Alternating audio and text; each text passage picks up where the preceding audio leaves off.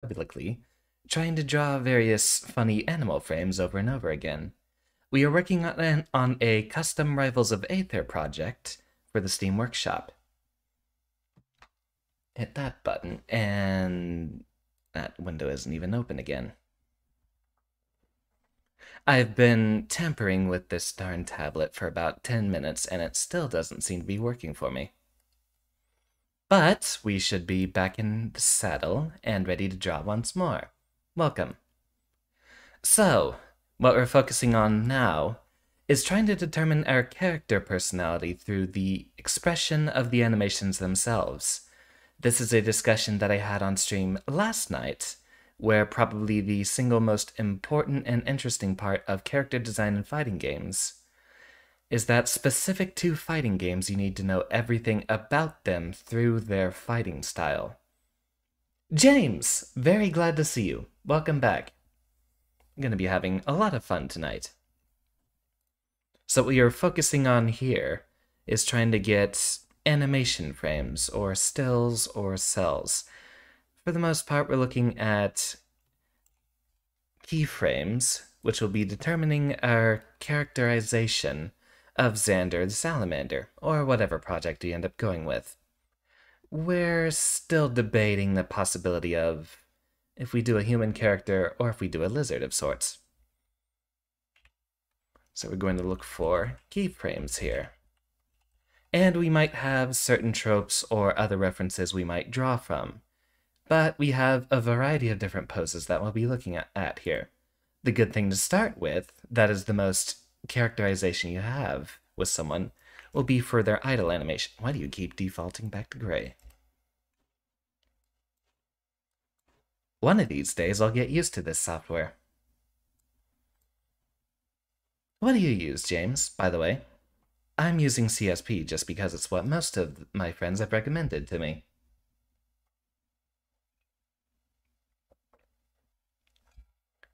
And we are ready to rock. So let's see if we can look at, did we have it from last week?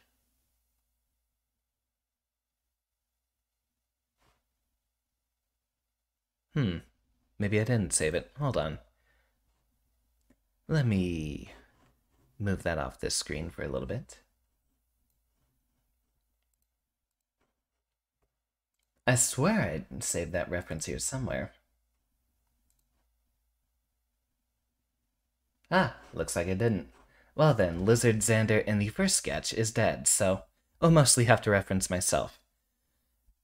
Use the sketchbook for most of your drawing. Noted.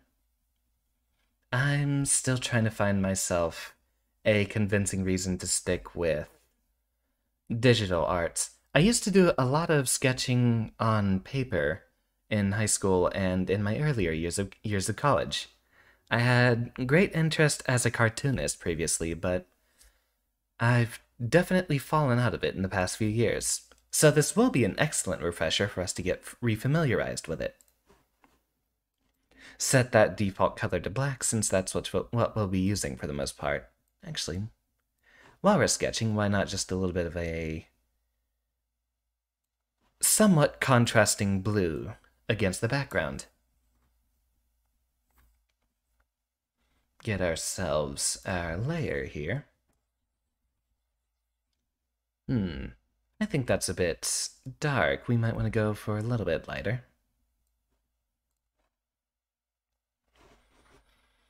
Alright, so an idle stance on some characters is going to be very expressive. It's where you mostly determine if a character is high energy or low energy. Blaze Warrior, welcome. Glad to see you here. We are going to be discussing animation for our Rivals of Aether project. The idle stance is determining mostly if your character is high energy or low energy. For the most part, you'll see a lot of characters generally relaxed, but everyone knows the characters that you find in certain games, such as Fox McCloud in Smash Bros. Or Rashid in Street Fighter V, who will spend a lot of their idle animation just dancing around. Usually that's for the more evasive or speedy characters, whereas a lot of heavy characters might have an imposing stance with widely splayed shoulders. For a Xander character, it might be something a little lazy or laid back, since this is for a more of an aloof scientist character. Ah, Kayla, welcome. Glad to see you as well. So, we're going to try to be mostly light and rough on these sketches. You know what? Just to make it a bit more fitting, why not use a pencil? Isn't that cute? So, get our little bean shape to start with. Have a couple of little ridges, sort of signifying where the eyes are supposed to be. Ah, it's doing that thing again. This is the issue I was struggling with for about 30 minutes before the stream last time. I press the tablet pen down, and even though I start moving it, it doesn't do anything until after I've moved it a certain distance. I don't know what's causing that. Is that a snapping feature? Maybe it's part of the stabilization. Well, I'll be learning this over time, and so will all of us. So we'll want to have mostly standing up straight, so drawing a bit of a skeleton here. Might be legs oriented opposite each other. Sort of a wider stance on the legs. Now, for a bit of the sort of smug aura, we might end up going with, as we were showing on last stream, either hands in the pockets or on the hips. Roughly drawing a skeleton for our figure here. And go ahead and draw rough little lab coat, starting there, and ending here. Get the outer part of it.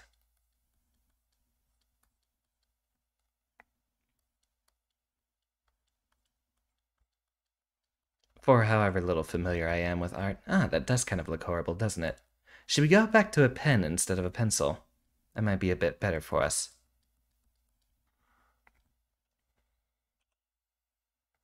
Let's go ahead and stick with a pen from here on out. Have a rough... that's going to make this horrible. Look at that. Start drawing a circle and we always get that little straight smudge at the beginning of it. Wonder if that's a adjust by speed. Is that part of it? Huh. We'll figure that one out. Question. Does a ring appear if you hold down the pen on one spot? So far, no. That's me holding it right there. And it doesn't seem to be doing it. I can wiggle it around a little bit and it'll start drawing out a line. Forgot how I solved it last time. What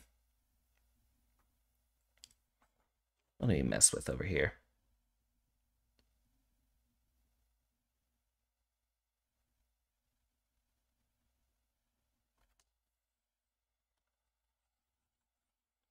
Might warrant a restart, or at least plugging the start thing out and back in.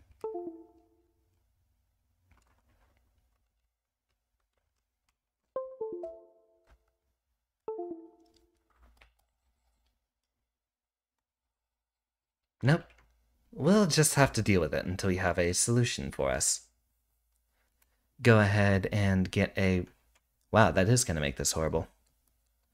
Start with getting a rough shape.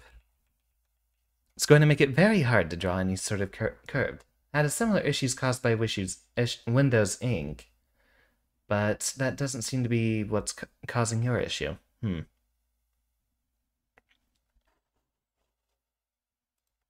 Just by speed. That wasn't it.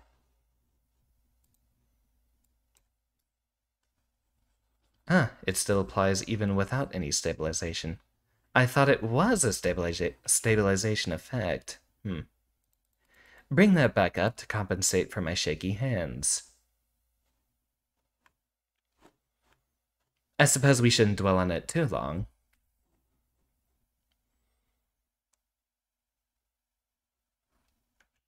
Can't really do too quick of strokes here with it, can we?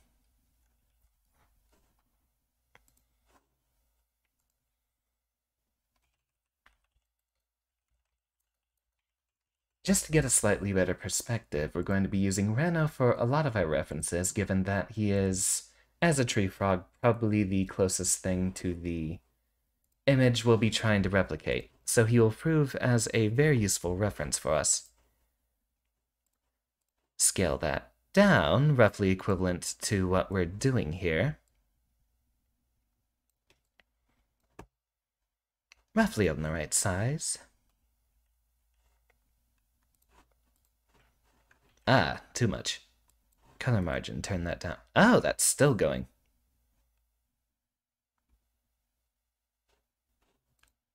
I guess we don't really need to worry about the outlines too much, do we? No, let's get another one.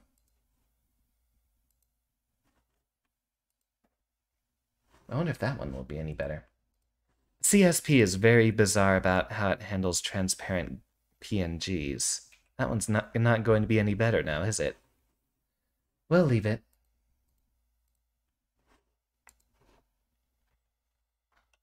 So, see if we can kind of replicate that shape. It's mostly... That's weird. Oh, that's the eraser, of course. So it's mostly sort of a... No. Okay, I see. I had it set to the transparent color there. Mostly a elongated shape. I was giving it a lot more of a rounded top to the skull, but it seems for the most part we can keep it flat near the top, and then we mostly focus on the eye ridges for what we'll be doing with the eye expression. And we might even try doing glasses on top of that. Deal with that obnoxious little start to the lines there. We might as well do that for what should be the forehead, or the rough equivalent to it. Set on a couple of little arches here.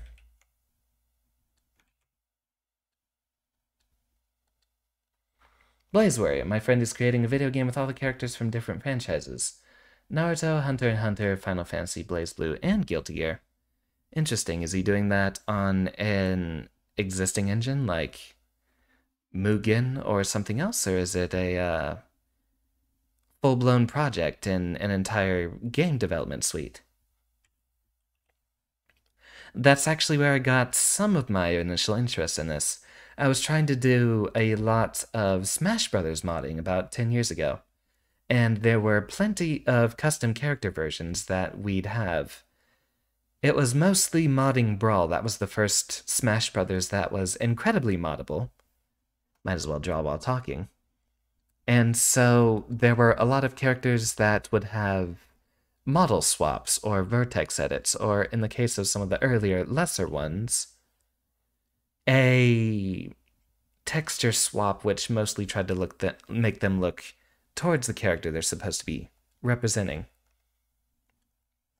Get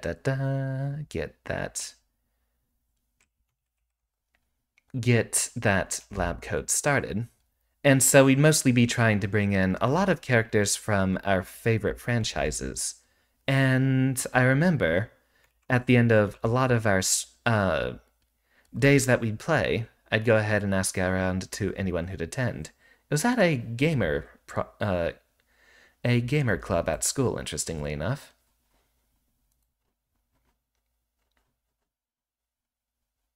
Merge with layer below. There we go. You'll watch me slowly learn what I'm trying to do with this over time. Silly little lab coat there. And an understanding of anatomy will definitely come later.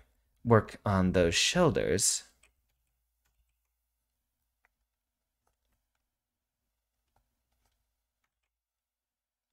So I wonder if we're going for a hands in the pocket sort of thing, which definitely has a more sneaky vibe to it. There's quite a few characters such as Yamazaki from King of Fighters. He does keep one of his arms in the pocket the entire time. The implication is that that's the arm that he's better with, and so he's holding himself back by using his less capable arm and keeping that in his pocket. He'll bring it out for when he's doing some of his bigger attacks. Hands in the pockets might be an interesting idea. Storm the Jolty Boy. Hey, Xander.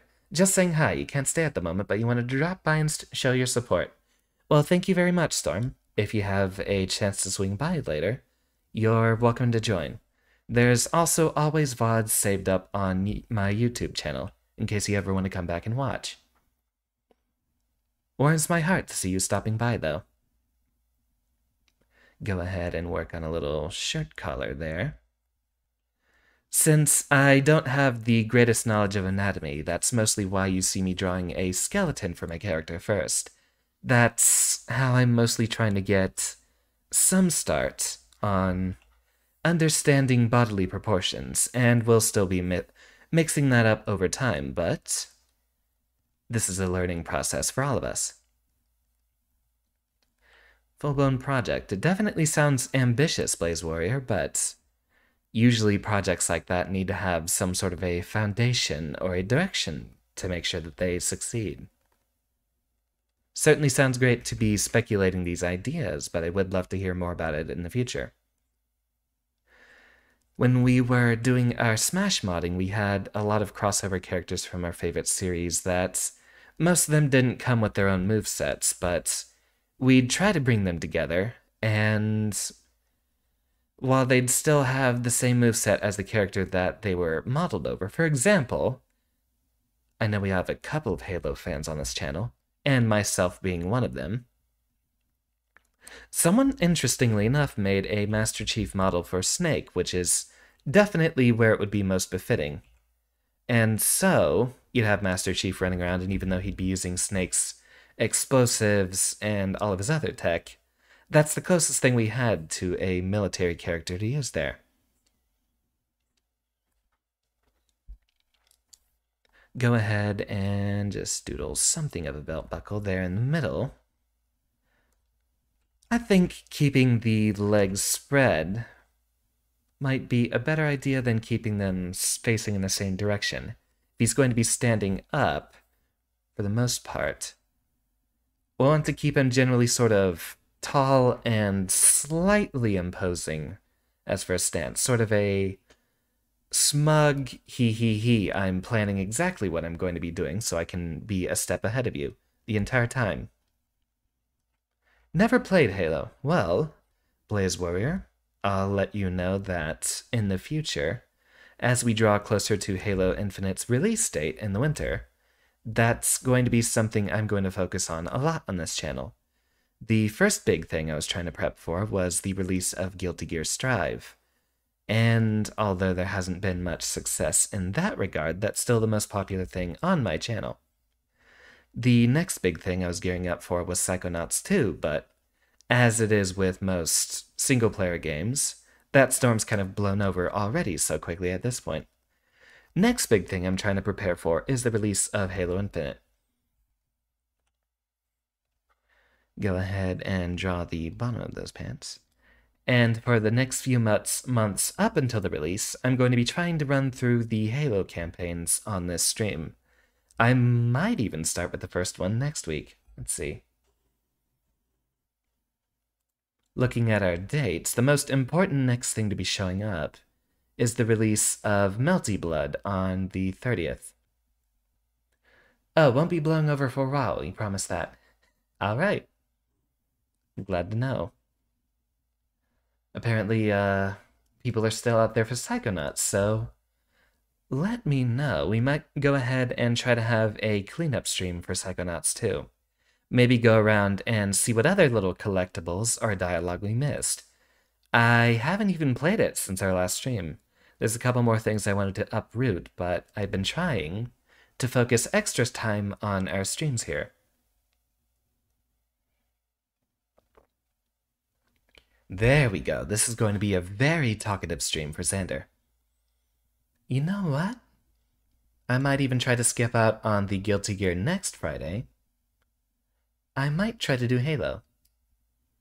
Drunk Halo might be on the schedule, because I'll definitely need to be drunk if I want to get good enough to be able to last through it. I'm planning on doing CE Legendary first. You know what? I'm playing it up a little bit, so Might as well make it a thing. Either nah, let's do it. Let's do it for next weekend. Possibly Friday and possibly for a Saturday stream, depending on how the scheduling goes. Once Melty Blood comes out, I want to try to ride the FGC train a little bit again. Because of that, I'll be probably doing a lot of Melty Blood and a lot of Guilty Gear to go alongside it. And then I know even just later that week, the new Nicktoon Smash game comes out. Don't push yourself too hard, just try the best that I can. If I'm going to be completely honest with myself, if I wanted to grow this channel, I'd focus mostly on less streaming and trying to work on some video editing in the meantime. But I've had... Oh, that toe looks ugly. I've had the absolute most fun these past couple of weeks with the streaming. I've gotten quite a few new people to show up, and you know, it's the most fun I've had in a long time. So I admit I've kind of wanted to just sit back and do the streaming thing. It's the part I enjoy the most, but I did make a promise to myself that this weekend I'd go ahead and try to round up a few clips for compilation. Guess we shouldn't focus too hard on getting the feet looking right. They're gonna be silly, they're gonna be oversized and ugly for now, but we're going to want to try to replicate the... Even though this is an amphibious tree frog, he's going to have roughly similar feet. After all, I think that's what salamanders look like. I'll try to edit together a couple of the favorite clips I've had. I've already had a few recommendations from my friends. Might drop a small compilation soon. And the videos separately, which I might just throw onto social medias here and there. Twitter, Reddit, and the like.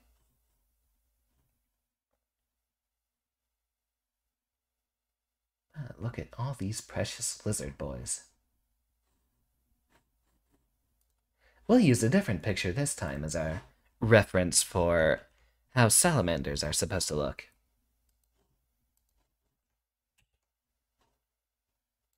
Scale this little bad boy down. Make him properly sized to fit with the rest of the nonsense we're doing here. And while we're at it, flip him horizontal so he's facing the same way as the rest of the boys we're drawing with.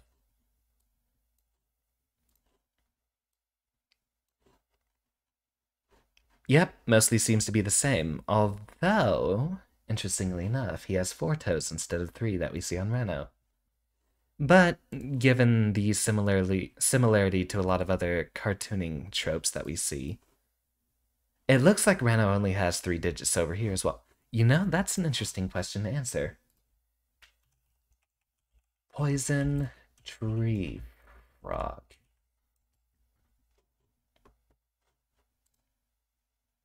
Oh! Well, that is an incredibly important distinction for us to make then.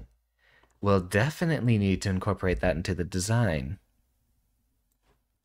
If you look, you see 4 toes on our little salamander boy here, whereas Reno here has 3. But if you look at a picture of a poison dart frog, would you look at that? Does he have 4 toes? It's hard to see on this picture. They might be spread out a lot more. Ah, it looks like they have 3 very long digits, and then a very small one after that. Oh, right, they both have 4. That would have been a very interesting thing to learn. Similarly to how a lot of American cartoons will reduce a 5-handed finger to 4. Looks like they've reduced a 4-fingered... Did I say a 5-handed finger? A 5-fingered hand down to 4. We might be reducing a 4-fingered digit, or 4-fingered hand, down to 3 here. There's 4 toes on the back feet and 4 toes on the front feet. Noted. If he's going to be standing flat to the ground, he might want to represent that a bit better. So, instead of having those splayed down to the ground, we might try to replicate what we're doing with Reno here. Go ahead and we see how that first toe is portrayed, where the edge of it here comes out further than the ankle. So we might go ahead and dip this down a little bit, and then do the same for the next two toes. We'll figure out exactly what we're going to sprite, if it's going to be 3 toes or 4 toes, when we're getting down to the actual sprite stuff. He has, not PS4. That's the issue with text-to-speech, Kayla. It's another reason why I'm still not too keen on doing text-to-speech recognition. It's a little flawed.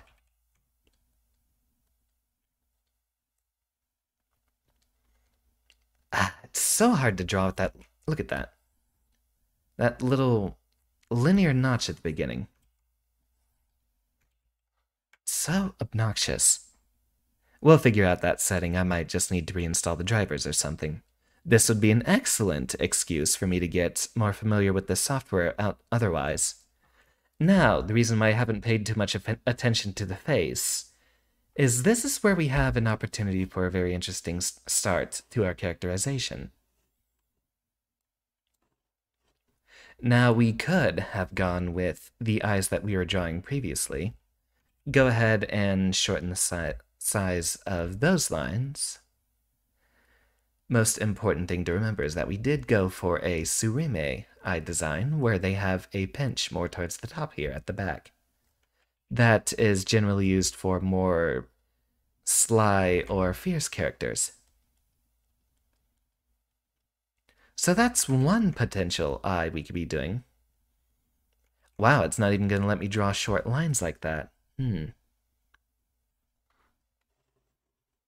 Hold on. I might have to look this one up real quick.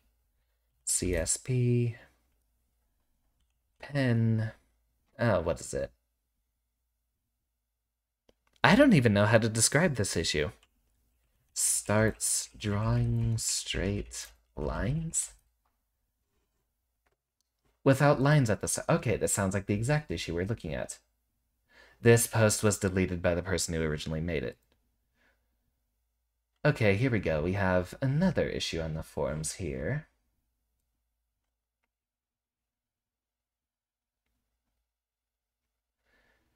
In the environment setting, tablet to use, tablet service to use, WinTab or WinTab switch configuration. Tried turning off Windows Ink and... Okay. What the heck is Windows Ink? I've never heard of that.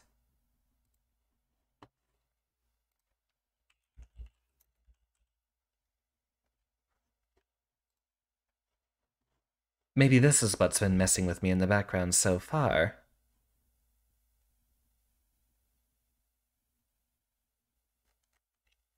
Anyway, I can turn this entire thing off.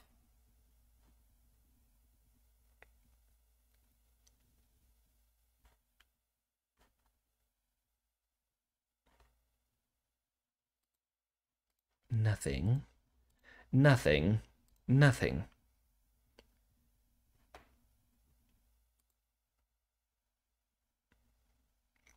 I suppose that's a start.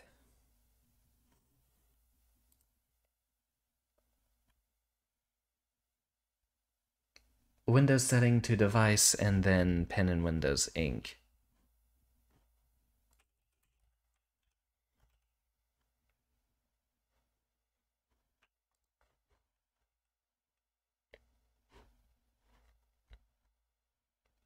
Seems we'll be running around back in circles again.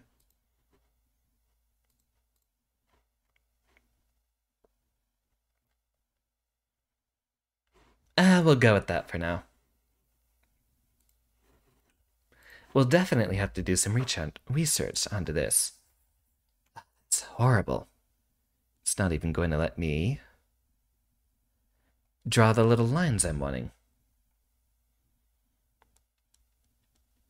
Maybe if I do the short strokes like that. We'll have to deal with it for now. How does Reno draw his eyes?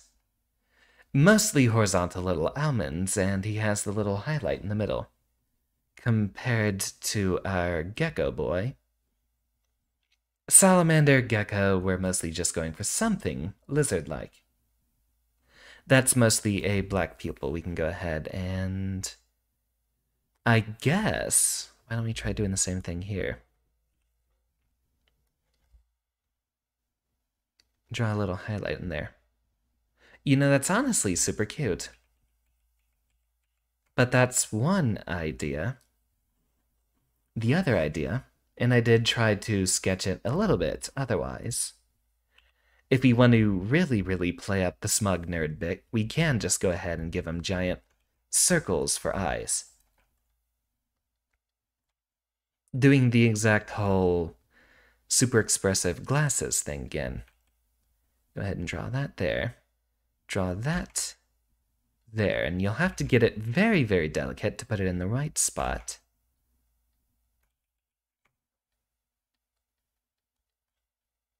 And then go ahead and set our back color to the background here. Fill that in.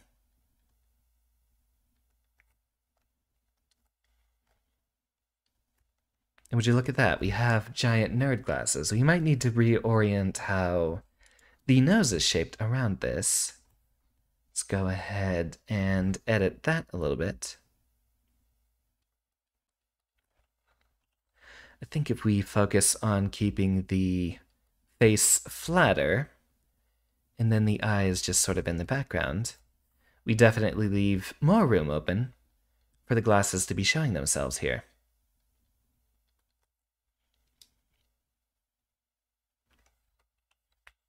Give him a little smirk.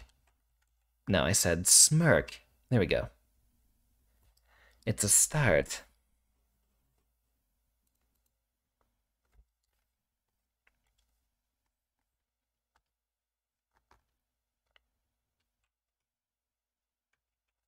We have the separator here of the back of his eyes, and then he sort of has the darker pupil in the middle, so we might try to replicate that a little bit here. Give him a more horizontal pupil orientation, and then erase just a little bit out of it. That's a start, so we either pick that, or I drew the smirk on this one. Funny enough, if you have the glasses, you'll have to be more expressive with the other parts of the face, given that you won't be able to see the eyes. So that's the first of our ideas that we can work with. So we'll have either a full hands on hips, or maybe in the pockets. That would be an interesting way to make it a bit more sneaky.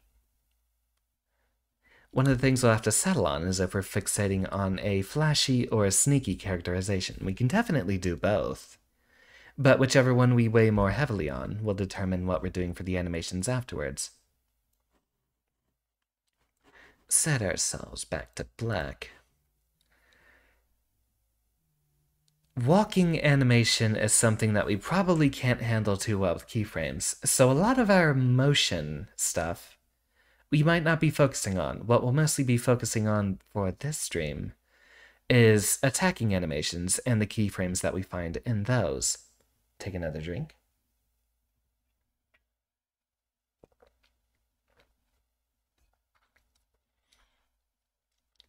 Walking is going to be, in most cases, a very fluid animation, and we cannot express that with a few slow stills, given that it took us 30 minutes just to get through that first one.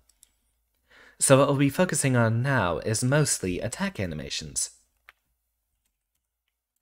Starting with the jab, which is what we'll be seeing a lot, given how very important they are in Rivals of Aether.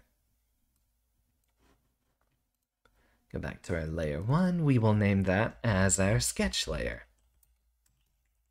So I know exactly which one I have to click on every single time. Getting back up here. So, we have a science guy with an ambiguous set of scientifically related powers. We have the option to choose between potentially using gadgets for some of his attacks, or leave that for the heavier attacks. He might be doing some sort of fancy science bits where he's flicking little electric or atomic sparks at you. I've brainstormed a little bit about this in the off time between the streams, and the idea I've come up with, well, we're starting with we'll just make this a little loose. Very loose. We'll have to make it loose. Getting our rough lab coat frame. Get that down. It dips over to the other side. So, leaning into the attack is something we'll want to do for a start. So, for that, we might twist his other leg to be facing a little bit more forward. His right leg, the one that he has furthest from his opponent. Lab coat ends there, so this should be roughly around where the waist that we're looking for. Get that. He'll start facing forward a little bit. And we'll maybe have this leg set to be facing directly towards the camera to signify a slight rotation, but not a complete one. Draw his little toes here. Connect those. Go ahead and draw the line for the pants. That is roughly the center of the body there. Front leg might be bending forward just a little bit more.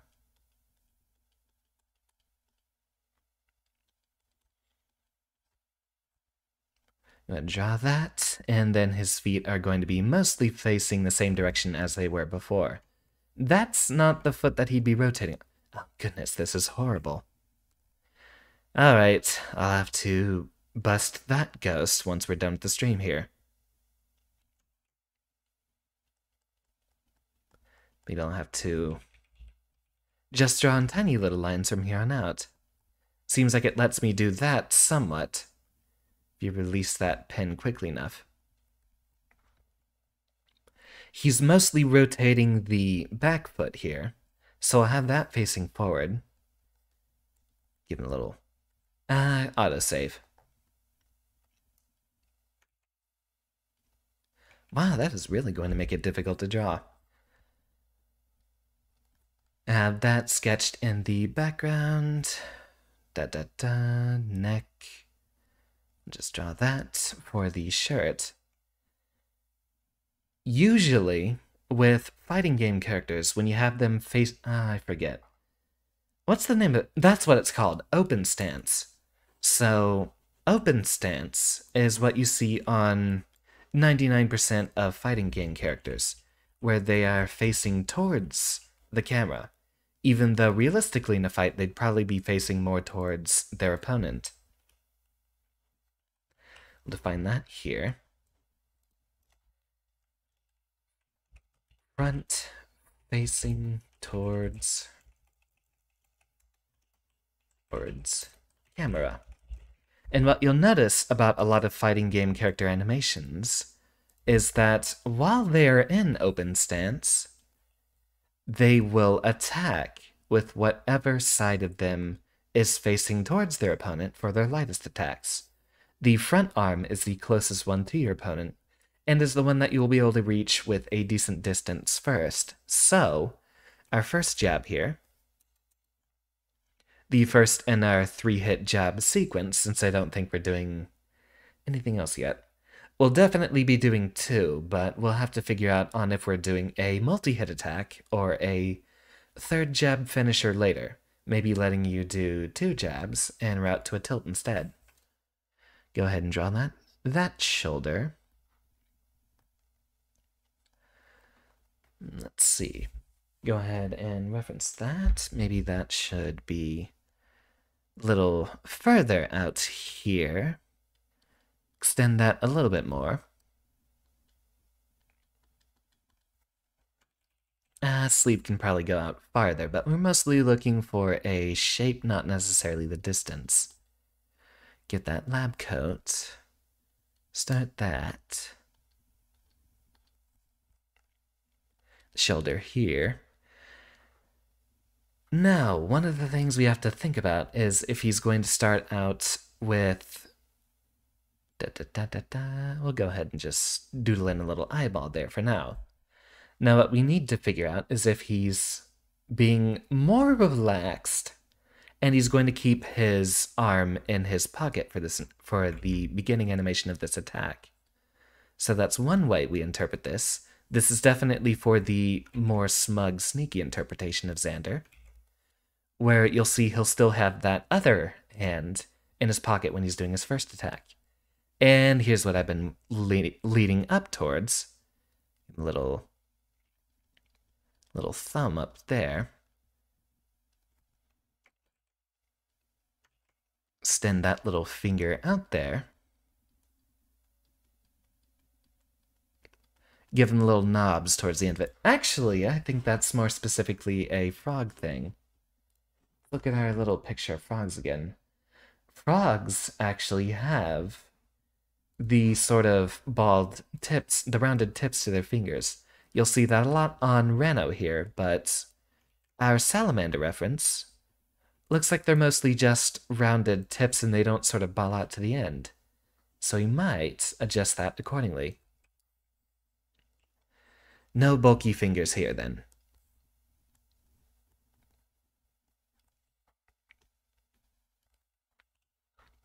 So here's the idea I came up with. Give him a little finger poke going out there. Sort of a little finger gun for that first jab. Have the third finger bowed up there. And then maybe have a little electrical spark hitting at the end over here.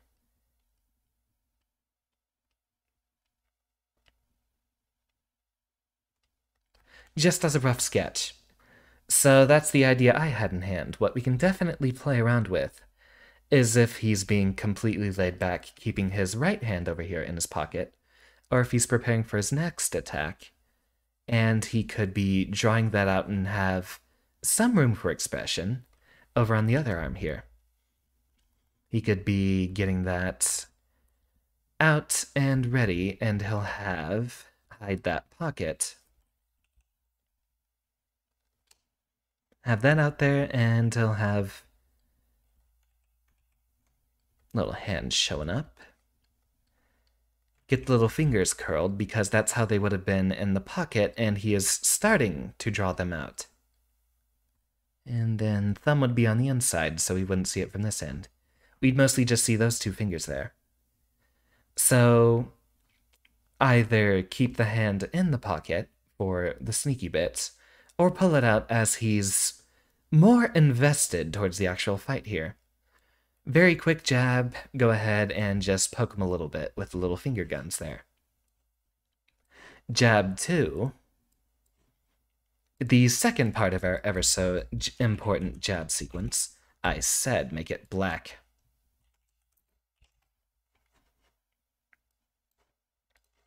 Now, this is the part where we get a lot more expressive with how we're handling this. A lot of 1-2 jabs you'll see in Smash characters if you study them, say with Fox McCloud or Mario, and it even applies to a lot of other fighting games that have multiple punch buttons that link into each other. You rarely see someone attack with their same hand twice in a combo. And we'll go ahead and make another layer for animation lines. We'll go ahead and use these as a representation of how we're drawing motion here. So if we're wanting to sell the motion of the attack itself, you'll notice that characters are usually attacking with alternating limbs. This first one goes up here for an attack, but when he does a second one, we're going to bring the motion of the whole body twisting around, sort of in this direction. We'll do that for the other leg coming forward, and this leg is going to twist in this direction. And to show the largest amount of expressive motion that we can, we're going to need to attack with his right arm, the one in the back next. So this one, to correspond with the rest of the body twisting, is going to come up to the front, and he's going to attack with that one instead. You'll see just about every character's 1-2 jab will start with their front-facing arm first, and then even though that's not a universal trope, that they start with the front-facing arm, the actual universal trope is alternating whichever hands you're attacking with. And the only exception for that would be, say, very asymmetrical characters such as Nightmare from Soul Calibur. He has one very large arm and one very small one, and although I don't think he has very many punching attacks, you'll see some characters with a very big amount of asymmetry to their design. If they have a very large weaponized right arm or left arm, they might go ahead and attack with the same limb twice, but if they're symmetrical, they'll always be alternating limbs on alternating strikes.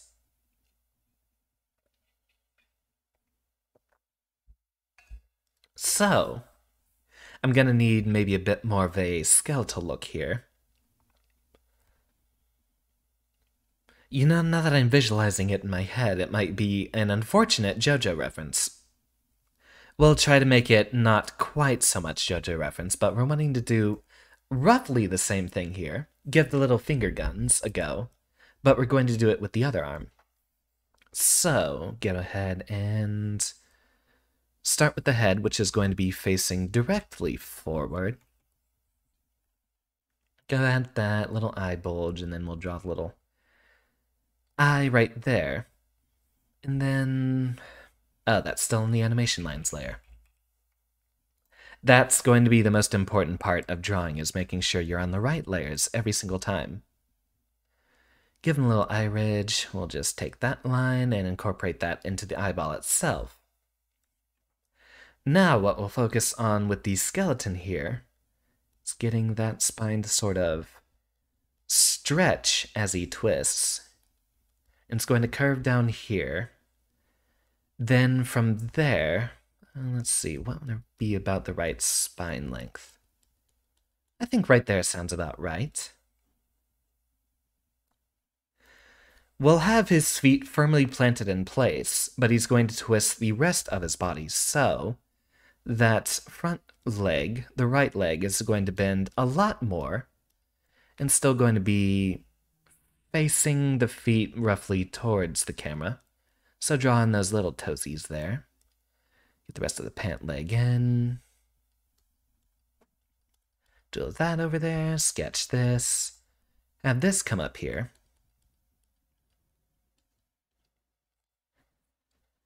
Anchoring his entire body in this direction. Then we'll have lab coats, which we'll actually finally get to draw differently, from a different angle this time. Go ahead and do that. We'll see a lot of the back going on here with the way that the spine is curving. Lab coat comes down to about here or so. We can go ahead and do it with the spine since we have a bit more of a reference here.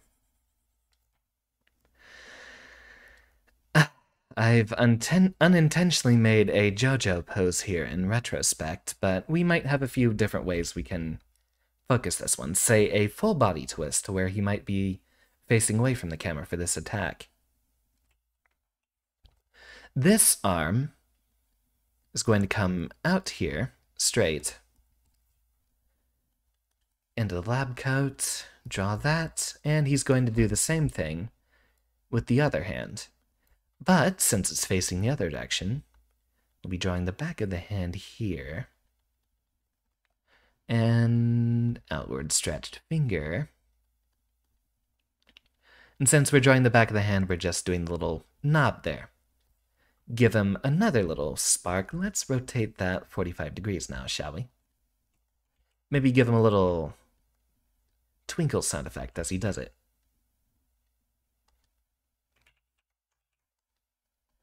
Gotta really sell that sparkle. So that happens in that direction. Go ahead and draw the rough shape of the lab coat, which is not going to be his entire body. That's actually going to bend down here. Now, what we need to decide is, given that he's front-facing for this entire animation, how much we'll actually be able to see of the rest of his body. other leg is probably going to be extended out just a little bit farther here. That's going to remain firmly planted on the same part of the ground. And go ahead and draw the same little toe here. And keep the rest of these extended out here. If anyone has any ideas to contribute, I would actually very much love to hear them. And go ahead and do that bit of the shirt collar. Body's going to extend around that way, and we might... Oh, what is that JoJo pose?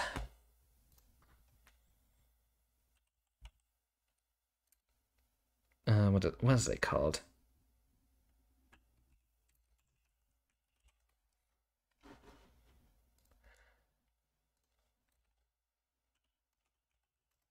Zaward. I'm gonna have to look for that one. It's the one that Axel does for his time stop as well. I'm not trying to do the exact same thing here. I think the important part of that pose is that the back arm actually is bent back here for that one. And correct me if I'm wrong. If there's any JoJo fans in the comments to allow me to recognize that a bit better. So instead for this one, we might go ahead and give him a little flourish with his other arm. Have that come here. Mako, welcome! We are working on our animations here. So glad to see you. Go ahead and bring that arm up, and it's going to be mostly in the same pose. Since we're explicitly trying to avoid making it deliberately a JoJo reference, we'll leave that finger up there, and it's going to be doing the same thing. Definitely highlight the other arm. So the important thing to notice here is, from our first jab animation, just to give Mako a bit of history on what we've been doing, to Prince Floyd was hype. That's actually something I'm not familiar with. Catch me up on that.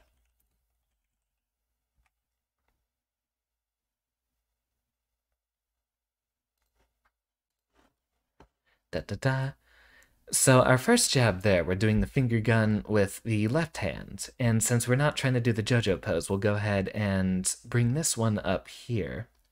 And then you'll see the rest of the body pretty much twists forward and around like this. Then, of course, you know, the second arm comes up here for that attack. It was a Rivals Direct today. I'm not yet a big part of the Rivals community, so I might have to look at that. Unofficial Workshop Direct. Hold on, let me write that one down. You know what? We'll save this one. It's going to be right there in the schedule folder. And we'll just throw that in there. And we'll just throw that around for the animation references. Void today, sky tomorrow. Alright, I'll definitely be there for the second one. Little late, boss, but you're here now. Overslept, start all the way over. Well, since we have both Mako and Broham showing up here, we have a bit more to talk about. Catching ourselves up, we are currently focusing on what we're doing for the animation direction for our Xander character. Here we have the idle stance, which is mostly the same as what we sketched out yesterday. One thing we're debating is if we're going with the regular eyes here, or if we want to go ahead and go for the full nerd glasses, but that might detract a little bit from how we can render the expressions. Also, it's difficult to get glasses on a creature with such wide-set eyes as that. That is an issue we'll have to tackle with when it comes to the spreading part of it itself. As well, earlier I was mentioning the notice with the fact that Rano here has 3 toes and 3 fingers on both of his arms, even though actual tree frogs have 4 fingers and toes. That might be a consequence that we'll have to deal with, given that Rivals of Aether tends to deal with very, very small resolution sprites. So because of that, we might have to reduce what should be a 4-toed salamander down to 3 toes for our animation. But we'll mostly be able to handle our animation because of that easily enough. Our idle stance that we're focusing on is going to be somewhat laid back, sneaky, a little smug, like myself. So we're either going with hands on hips or hands in the pockets, and then just generally a relaxed open stance facing somewhat towards his opponent, but also mostly towards the camera. We're talking a lot about open stance here, which is how a lot of fighting game characters are animated and expressed. In just about every 2D fighting game, you don't have characters facing directly towards their opponent. They'll be facing slightly towards, or even mostly towards the camera themselves, and they'll leave one part of their body facing towards the enemy.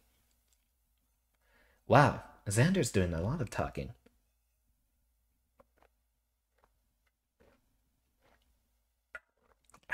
Take a big drink there. So, one of the fundamental things you'll notice about animation on fighting game characters, given that 90% of them are in open stance, their fastest attack is going to attack with whatever arm is closest to their opponent. So, in this case, the left arm here. That is something that you'll see on just about everyone that you study. Fastest attack is whatever attack has to travel the least amount of distance. And given the fundamentals of fighting to go along with that, we'll alternate arms. So, we've only gotten through the jab animation that we've been talking about so far. And that's going to be cute little finger guns that we have here.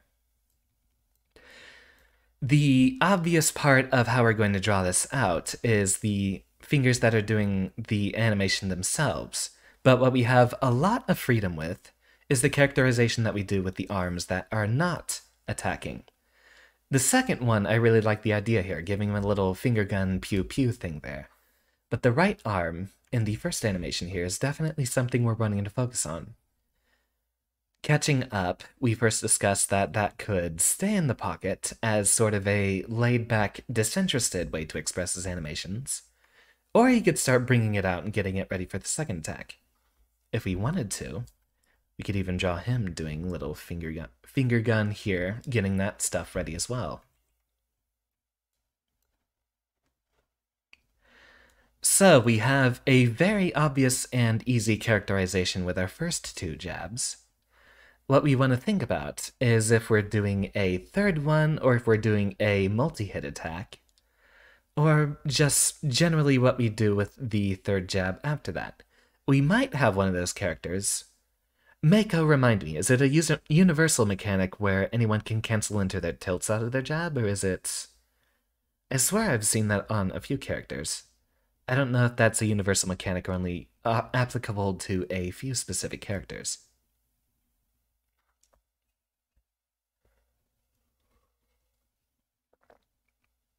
If we can never come up with a third jab, that might be what we go for. What we're mostly focusing on today is whatever universal mechanic. Alright, that's interesting. We might only have to go with two jabs here. Maybe not necessarily needing a third one. Anyone have a suggestion for a potential third jab animation we could throw in here? Maybe both. Maybe give him a little finger gun with both. We'll go ahead and sketch that, just to get a little bit of an idea out there.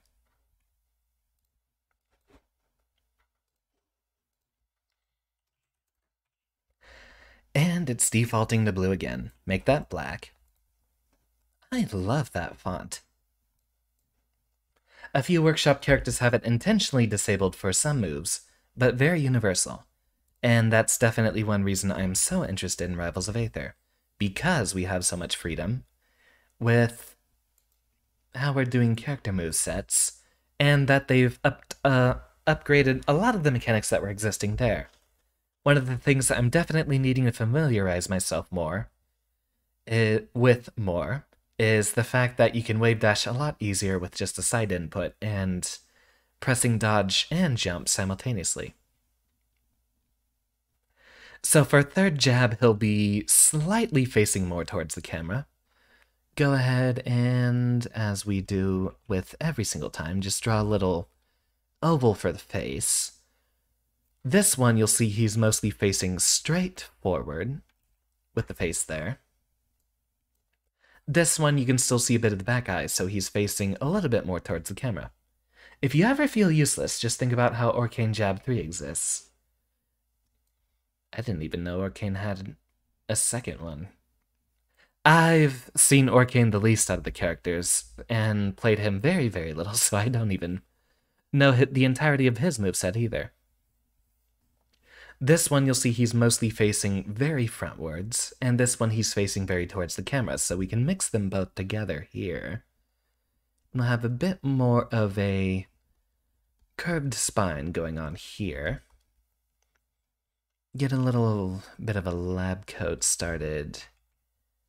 Collar there. Go ahead and curve this along with the rest of the form. Same thing over here. Get that collar started. Get this roughly dipping down here. Arcane Jab 3 is so useless because of D-tilt, up tilt, and F tilt. All very good moves to be using instead.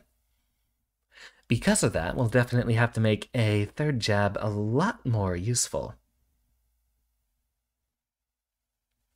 You know what? In retrospect, if we're going for 3 consecutive finger guns, might as well implement that for the old arm as well. Go back and draw that out.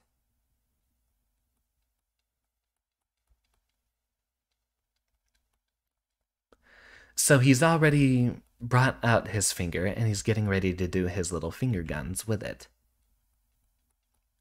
He's getting ready. He's a very, very eager professor, and he wants to show you his adorable magic scientific finger guns.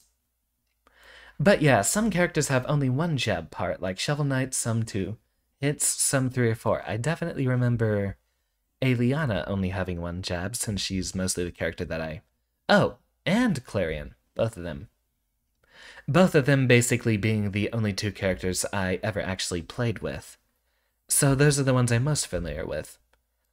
I'll have to play with those a lot more. I don't know if I want to throw out some friendlies tonight. Schedule might be a little tight, so I think I'm going to go ahead and focus mostly on the animation part. Now, if we're going to be doing...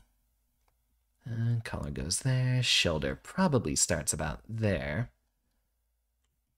Then we can have this going roughly here, across the chest. Coming up out here.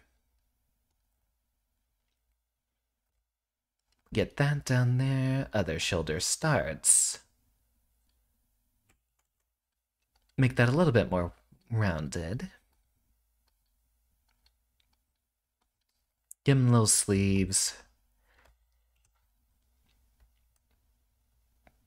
Maybe gear jab 3 towards being a strong finisher. Well, if he's bringing out both finger guns, it's definitely going to have a bigger spark. So we might have to draw a different little animation for that.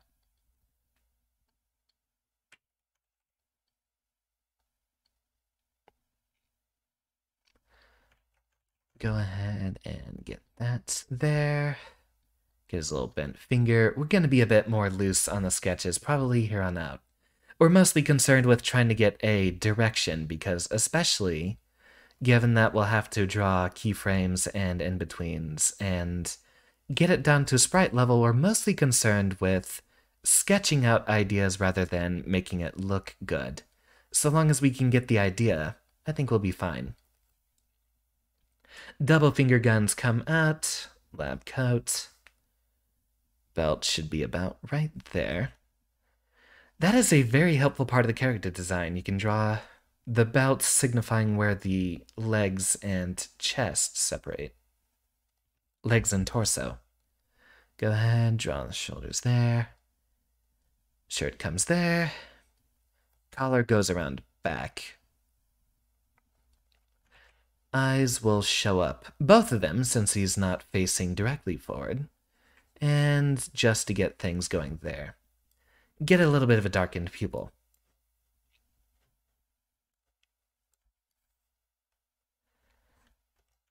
Slide this up.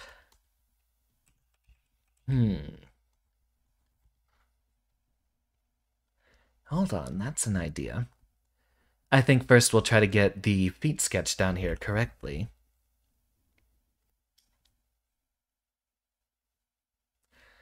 Now here is the important key part of the animation. What we're focusing on is seeing how we can be expressive with the other parts of the body afterwards. So, we have the option of, you see him leaning a little bit into this attack. Go ahead and erase that part of the skeleton out from there. What we can do now is we can either have him really bow his legs and spread them out, sort of like that, as a bit more of a gimmicky, loud, super expressive, open way to animate him, or we can keep his feet planted firmly in place for that. If we are going with the much more expressive one, we'll definitely have to bend his spine further. He'll probably have to bend a lot further back, so we might have to sketch something new for that. We'll sketch two different ones and see which one we like more. We might even use both of them as keyframes for our animation here. Go ahead and draw that pant out like that. Just roughly. Pants there.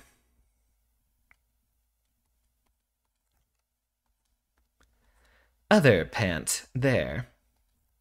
Probably give him slight recoil on the feet and back since Big Blast, especially for doing a finisher. You've got some suggestions, but more of a visual explainer, not so much a verbal one. So what are your thoughts on an oversized coat that hides your arms and only show when attacking like Ram?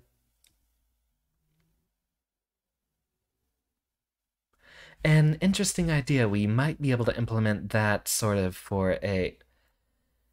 If we're going specifically for a character mostly derived from Xander himself, we're going to be definitely keeping a lab coat. In that case, we wouldn't necessarily have an oversized coat, and I'm trying to visualize that. One possible way to interpret that is with a coat cape. You'll see it on a lot of characters. I don't immediately know any examples off the top of my head. Let me know if you can think of one. But there are some characters, in fact, I think one of my friends getting into VTubing is doing the same thing. They'll have whatever coat they're wearing, but they don't have their arms in the sleeves. Instead, they'll have them tucked inside, like this, and then the sleeves themselves will just be left to flow freely.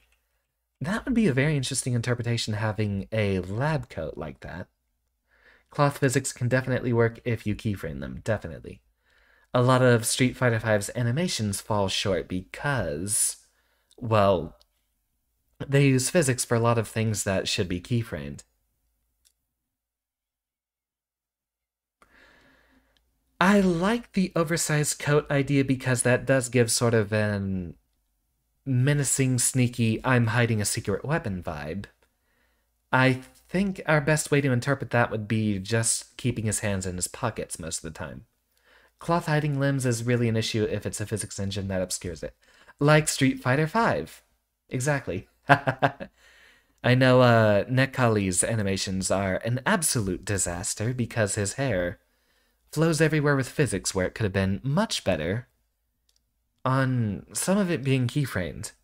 You can keyframe the animations and then use the physics for the in-betweens, I guess. Feet goes there. Go ahead and extend that out. Get the other toe. Get that toe. And for this foot, we might have that rotate a little bit further forward for the last one. Draw the toe there. Draw a middle toe there. Except for V-Trigger Nekali, they animate so well. Absolutely. So that's roughly an idea of what we're doing here. Wonder what sort of little effect we could do there. You got little twinkles. Maybe go ahead and have this be roughly the same shape. Go ahead and draw ourselves a cross in the center to build off. give ourselves a fancy little asymptotic graph. Curve those stars there. Much bigger spark for this one.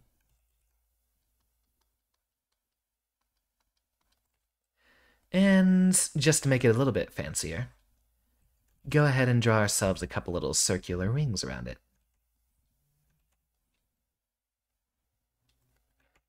Sort of get a little crescent coming off, even though that looks mostly like a banana, so I'm just going to draw single lines instead.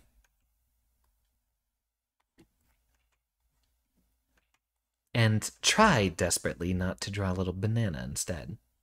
There we go. If you get the tips just right, it's going to look less banana-esque.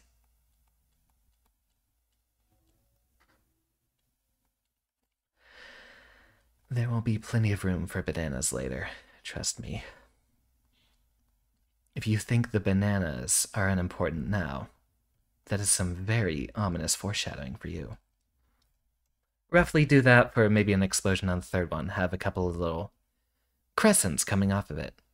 Now, another way we can animate this is making him lean back a lot more. Let's go ahead. Since we want our third jab to actually be a very important attack, go ahead and draw another potential animation for it. Or mostly a keyframe. The biggest thing we're concerned with is getting the attack frames where the actual hitboxes are out. Draw another little face. Go ahead and get those eyeballs in there. Draw a little circle. And for this one, we can really, really exaggerate the spine. Make him really lean into it.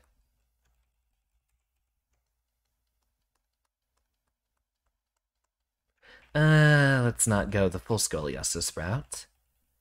Maybe have him start back leaning furthermore.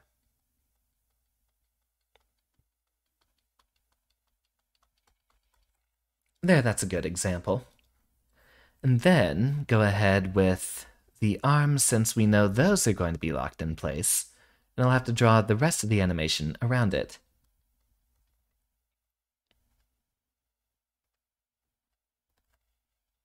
That's one. That's roughly the other.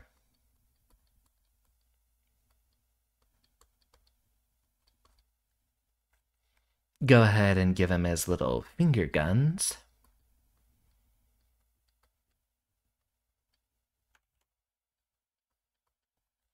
Very sharp, very rough, and very edgy. Mostly because I'm having issues with my drawing tablet right now. For Mako and Broham, you'll see if I try to draw, say, a little spiral. It's not showing up too well here. But you'll notice this is me pressing down my tablet, pressing down my pen on my tablet. I'm going to start moving it, and there. See how it only started once it drew a weird line?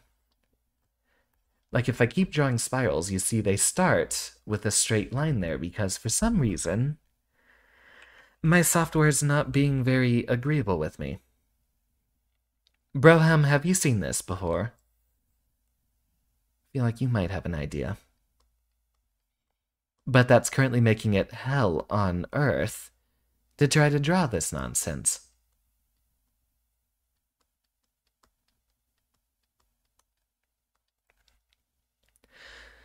So, we have the arms there, which are the important part of it. We'll just, draw big circles since we already have an idea of what our effect should somewhat look like. Ooh, wait. While we're doing two different ideas, what about this?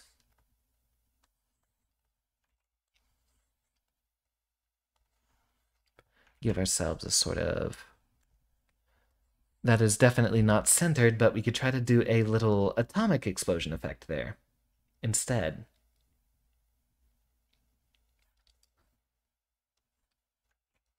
So you see, Xander definitely needs to work on his hand-eye coordination. That's one idea. Yes, you used to have this problem. We had a way to fix this. I have to go back in the messages, but you were having to remember. All right. That'll definitely make things a lot easier from here on out. Especially because perfectionist Xander is very concerned with drawing out something roughly perfect to start with. Go ahead and get that part for the collar started.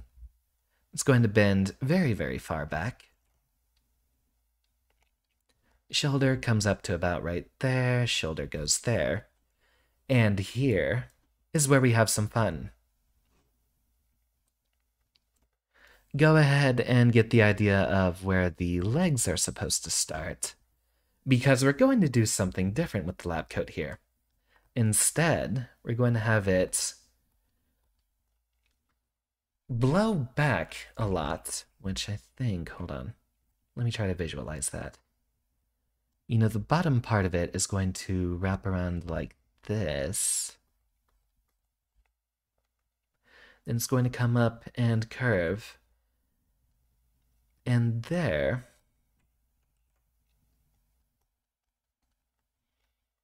if we're going to have it blow out like that, then go ahead with the legs. And this since we're doing a much more expressive and exaggerated animation here, the legs should start right about there. We're going to have the legs really bend.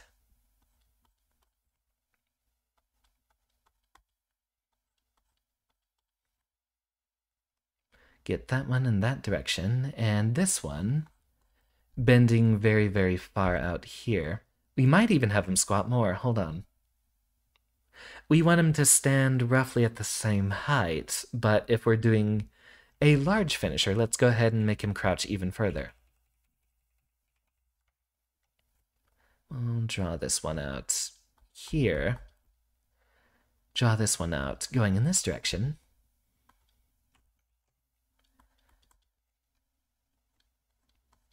Get the legs really bowing together.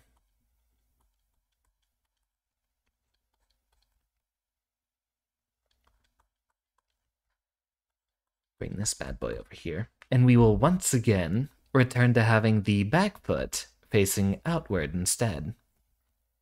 So draw his little toesies going this way, since he's mostly doing a big lean back into the attack. Not necessarily from the recoil itself, but as a way to make it a lot more expressive. Draw a little toe there. I could be drawing this a lot better if I wasn't having that issue. I think it's Windows Ink that's giving that to us. Who knows? Go ahead and draw the little toe there.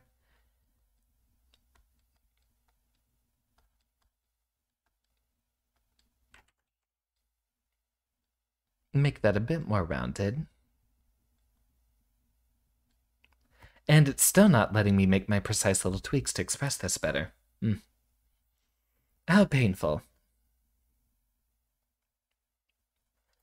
So, Mako, tell me, anything particular stand out for you in that Rivals Direct? Workshop Direct? Anything catch your eye? And then for this one, we'll do something a little different in the fact that you can actually see the inside of a shirt on this animation. Likewise, the other part of the lab coat here. Come down here and have that start rotating along with the rest of it.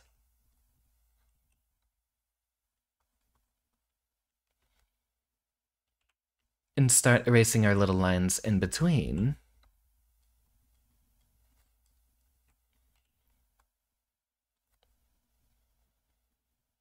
Get rid of the spine.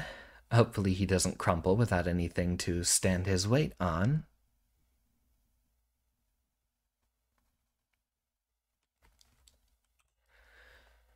Get our shirt collar started. And just because this is one of our important animations, why not draw that little tie in there? That one's going to remain mostly obscured. We could potentially have the tie just bend up like this. About that. It's still not going to let me draw any of the smaller lines here. What a disaster. So have that little tie maybe come up there. Oh, I like that. Actually, I think that's a very cute and clever idea.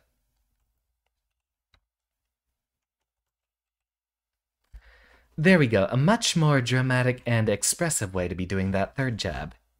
Go ahead back to our animation lines layer and mess with our colors a little bit. Your favorites so far can Dingo Dial, Chukya, and Pit's Link. Super hyped for, but they release tomorrow. Oh, that's some wonderful news. So on our animation here, we're seeing a lot more blowback and sort of a leaning back from the attack there. This leg moves in this direction.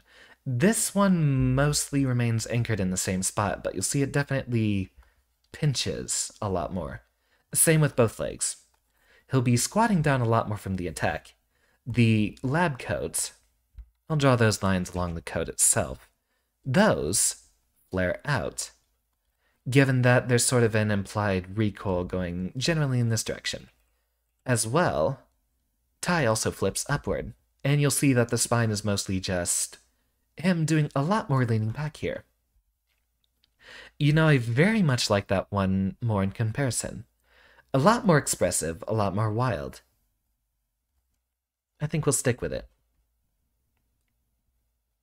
We'll definitely have more difficult drawing that sprite out, but it'll pay off.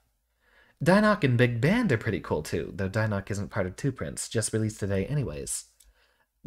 Someone's doing a port of Big Band from Skullgirls, or is it just a similar name? I'd very much love to see Big Band. Another drink. You know what, actually, let's go ahead and call that a little bit of a pause for a moment. I have to go get another drink real quick.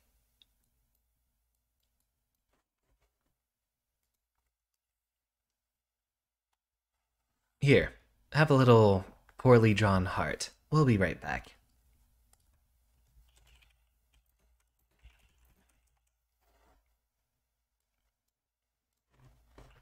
Until I get a sort of intermission card.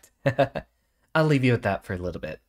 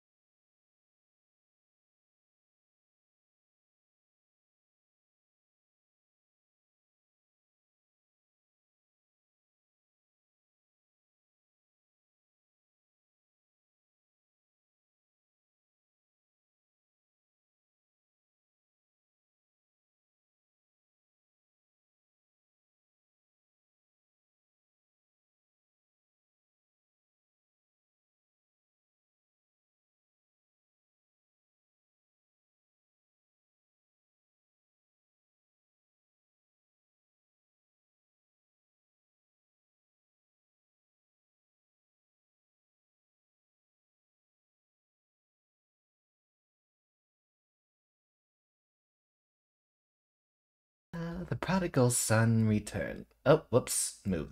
Keep that there. Move my face. There we go. Back once again on the stream. Delete that layer. Alright, so we've expressed a lot through our jabs here. This is generally a very, very good foundation on how we'll be trying to express our character accordingly. Sort of gimmicky, a little silly, kind of sneaky, kind of smug. Overall, a slightly confident and roughly humorous character. From here on out, we have a lot more flexibility on which sort of attacks we're wanting to run through. I don't have too many ideas for the tilts, or aerials, or smash attacks, so if anyone has any specific ideas, let me know. We can start doing very different animations from here. We don't have to go walking through any sort of list. We'll do whatever works most accurately for our characterization from here on out. Big Ben himself is out. The big man. Good old Q, but actually a functional character this time. I'm very excited to see him show up. So, we have a variety of other attacks we have to deal with. First, the autosave getting in our way. Go ahead and get the darker text. Come on, type for me. There we go. So we can go ahead and start listing other things here. Maybe up tilt. And we'll get a whole array out here. F tilt.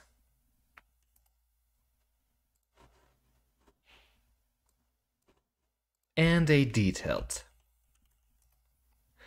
Now, another thing is that you have noticed, and Meiko has definitely noticed this, a lot of Rivals OCs have references to other franchises in their attack animations. Some of them will have the same attacks as other Street Fighter characters, like what I mentioned with Olympia, I think. She literally has just one of Makoto's specials as her side special. If there are very befitting attacks we can pull from other franchises, we might go ahead and try to throw those in here. Let's go for a little bit of consistency. Let's call them strong attacks in this case. Issue was all tablet side, stuff you probably don't want to deal with on stream, so ultimately, nothing for now. Well, that'll just be something to experiment with later. After all, I do plan on using this tablet more. I bought it, at this point, 1.5 years ago, and have maybe only used it 5 times since then. When the whole words I shouldn't say on stream thing started happening, you all know what I'm talking about, starting 1.5 years ago. I thought I'd spend a lot more time home and I'd have more time to do this, but my work schedule for the last 1.5 years hasn't really changed at all.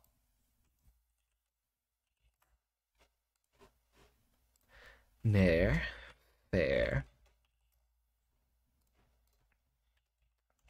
bear. If Hungry Box was in the middle of a forest and he had to fight a bear, whose bear would win? Classic. Wait.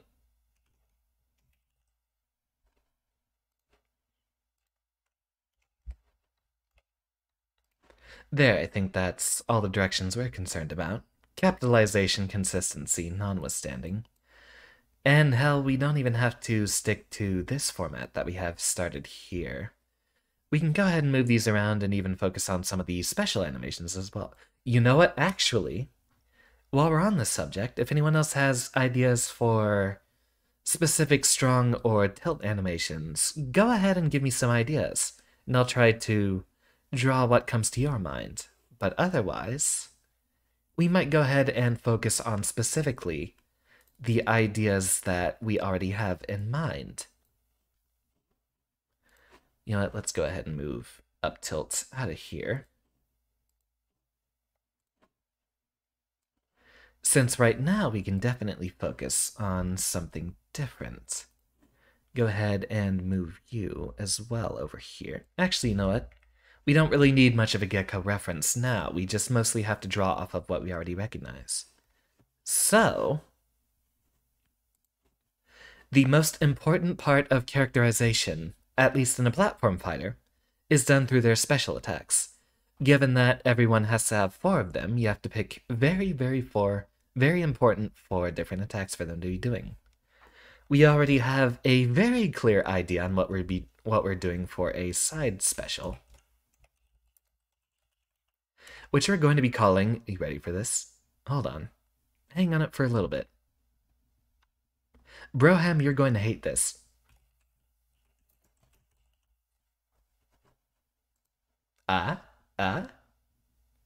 So, obviously a reference to our beloved boys Slayers. Most important special. I'm gonna go ahead and go to the Dustloop wiki so we can get a couple of animation references there. Now, functionally, it's going to be a bit different. It's not necessarily going to be a backstep. What I'm thinking about, especially given that Rivals of Aether is a game with a lot more freedom of movement, we'll want to be doing something a little bit different for the actual dodge part of it.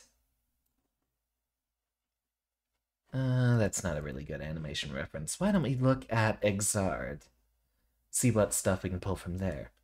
Allegedly, he might be one of the DLC characters coming soon, which I'd very much love to see. The party starter. Copy that. That's going to show up with a black background here. Wonder if I could just go ahead and erase that. There! And all of that will remain visible regardless. So there's that. And then, we'll focus later. All you know is that there will be a laser involved somewhere. Definitely!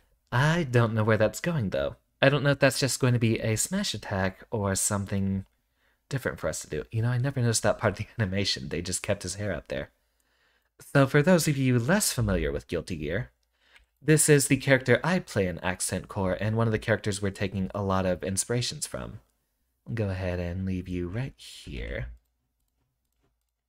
This is Slayer. He is a vampire character, and in terms of archetype, he is what we call a boxer. He doesn't have any projectiles, and his entire game plan is trying to get close to you and punish you throughout the game. You'll see Broham currently in the YouTube comments over there. Right here, this little guy. Oh, wait, gotta have a pen. You'll see right here in the chat over here a very upset Broham who has been pile bunkered time and time again. So he is very familiar with what we're doing here, and he is not excited for what we're about to be animating. So the idea for Dandy Step, for those of you less familiar with Guilty Gear, it's a very common boxer trope, say other examples being Dudley and Balrog. Balrog doesn't have a dot. Or, Street Fighter Boxer doesn't have a dodge attack, does he? He does have some projectile invulnerable attacks on startup. Another example would be Makoto, so we'll go with Makoto from BlazBlue and Dudley from Street Fighter. A common thing for boxer characters is to have an attack which starts with a dodge here, and that is supposed to be used after they've baited you into making an attack, which misses. Yeah, Dudley, absolutely. I don't know about a Balrog boxer. I know he mostly has the attacks that make him go forward, and you can use those to dodge through some projectiles, but I don't know if some of them are strike invincible. These attacks are generally coded for the purpose of being a dodge, but it's a committal dodge, because while they do draw away from the attack here, they automatically dive back in for it as well. Yeah, you can still see that behind my face. Where's our pan tool, anyway? I think I have it right here. Nope, wrong button. Which key did I have that assigned to? one of these.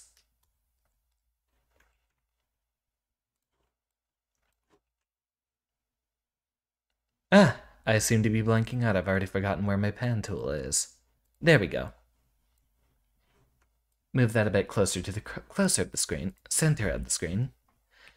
So it's a very committal dodge here, in which after you've dodged their first attack, you are drawing back in, and we have a number of different attacks we can use here. Something we'll try to think about later, maybe. That's an idea. What if he could do his... The term for that is a weave or a sway. Okay. I know there had to be a... Yeah, I've heard that. I've heard that a few times before. Thank you, Makeup. So yeah, we have a weave or sway.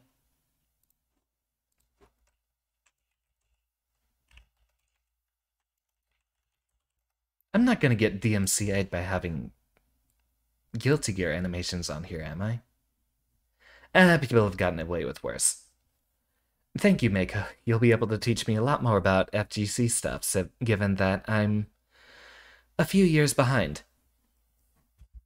One idea we might speculate is if he can go ahead and do his smash attacks out of it. That might be an interesting way to make it a mix-up, so that's not necessarily too linear of an attack. So in terms of function, what we're wanting to do for the side special here, named Zandy Step after Dandy Step from Slayer here. This is called Dandy Step, by the way, for those of you who aren't familiar with Guilty Gear. And we'll just be stealing that. So it starts out with a dodge. We'll have invulnerability frames, and we'll be moving positions as we do that. Big fighters themselves share animations a lot. No, well, I'm not talking about sharing animations between games, but the fact that I'm literally having Guilty Gear images showing here on screen, but not a part of gameplay. We'll be fine. We'll be fine. It's weird trying to figure out what you might get caught for. So we'll have a few invulnerability frames, and we'll be moving position while we're doing that. So go ahead and move Aura's position. If you make it your own, definitely. And I've got a little idea. We'll definitely have to be pulling from Pile Bunker here, because that is... You know, there's all the other options we have out of Dandy Step, but none of them are nearly as important. You know, we'll have the little kick here as a rising attack, and that functions as sort of a launcher. That's a small image. You got any better resolution one for me? So there's this one, which is his kick follow-up. That will launch your opponent up in the air off of that. And that one is another one of his options. More importantly, we also have his pressure maneuver, under pressure, which is used as a pressure string. This is plus, he'll give you the slash. And then, if he baits you with a frame trap off of that, really big, wrong one. Really big slam dunk off of that. And then that attack comes down. If it gets you on a counter hit, it's a floor bounce, and he gets a full combo off of that. We might not necessarily be stealing those other animations ideas, but we are definitely 100% absolutely having to steal Pile Bunker. You don't get DMCA's for stuff like that unless some unreleased leak game or something, so don't worry about it. If it's not some big unreleased thing, they don't care about it all. I'm not under any NDAs right now, so we're good to go. Move all this other stuff out of the way, since we'll be dealing with that later, or possibly might not even have room for that on stream at all. So we might not be copying this part of our animations. Go ahead and get back on our sketch layer. We might not be copying these, but we'll definitely be copying this. But I got an idea. We got a little excuse me, Xander little spin to do on it. What we're concerned with figuring out is what we're doing for the start of that attack. It might just be a teleport. So, given how we're having to interpret the frame data here, we might have to make it a very, very big dodge. A lot of attacks might have a much smaller amount of commitment in Rivals of Aether compared to other fighting games, but I'll definitely have to look at the frame data. That will influence how we'll have to animate our dodge. We might not be able to get away with something like this if all the attacks are lower committal, and if someone misses an attack on you, then they're not really going to have to worry and they can get out of the way again. The objective is to punish them with a big pile bunker here. Or fake them out. What I have as an idea here is a movement option. So start with a side B input. We'll talk about it mechanically, because that supports how we're going to animate it. So it initially starts with a side B input, side special. You'll do a teleport in that direction. Sort of like how Forsburn, his side special has a horizontal ambiguity to it. The direction that you pick is the direction that you go in, but it also animates a smoke clone going in the other direction. So we're going to have a very horizontally ambiguous, sort of symmetrical animation here.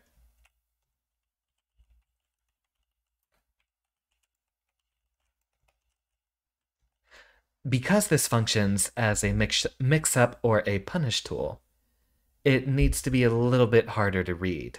But on a successful read or somewhat reckless use, it should be much more punishable, given a very heavy amount of recovery on it. So you'll teleport in that direction, and as our own little spin on it, you can... Let's go ahead and say... When you reappear, you'll dash in the direction of your stick.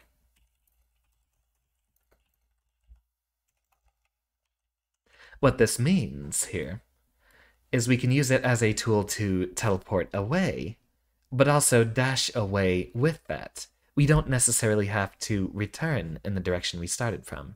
You'll see on Slayer over here. Go ahead and checkmark that since we can get off of it. You'll see on Slayer here, he starts with a dodge going away, and then immediately withdraws back in. But we don't have to restrict ourselves to that. If we're going for a sort of hit-and-run, punish, schmovement sort of character, and trust me, Xander needs his schmovement, we can go ahead and make it to where he can keep going after the dodge in another direction, maybe as an escape tool. Something very committal, though. Even as an impromptu air dash. That'd be interesting. I really like that idea. You can go ahead and use it as an air dash as well to catch up with your opponent. Auto-save, stopping me from doing whatever I want. And then you have the choice to either no input. You'll have a dash that terminates earlier. And it'll just end without any sort of attack on it. But if you're holding special, pile bunker. And we can use that as sort of a move that has a lot of knockback growth. And that might even be a KO option, or maybe even a combo starter. Given that it's going to have a... No, let's go ahead and commit it as a punish tool or a potential KO option. So, high recovery, which refers to the animation at the end of it. Those of you who have played Guilty Gear that know that Dandy Step here, or the Pile Bunker attack, this move has a lot of pause on the end of it. And if we had a much longer stream to be sitting here with, I'd actually show you on Accent Core itself. This animation is very, very dramatic and drawn out. After the punch occurs, he holds it for a while. What that means is that if you block it successfully, if Slayer makes the wrong read and he goes ahead and punches you while you're blocking, you have a very, very wide opportunity to punish him. In this case, we'll transfer that to given that you can't block in Rivals of Aether, we'll still keep a very, very high amount of recovery on it to where your opponent can easily dodge and maybe have enough time to go ahead and start a tilt or a jab maybe on the hardest of reads. So it's not going to be very functional as a combo starter. Because of that, we can invest a lot more in giving it a fast startup and high damage as a very, very high risk, high reward weapon. Funny enough, you could also potentially use it, say if you were comboing someone. Make the dodge be parry, by the way. You know, I was considering making it just invincibility frames, but if we're using it specifically as a very usable punish tool, we could go ahead and have him start input wouldn't work that well at all. What do you mean?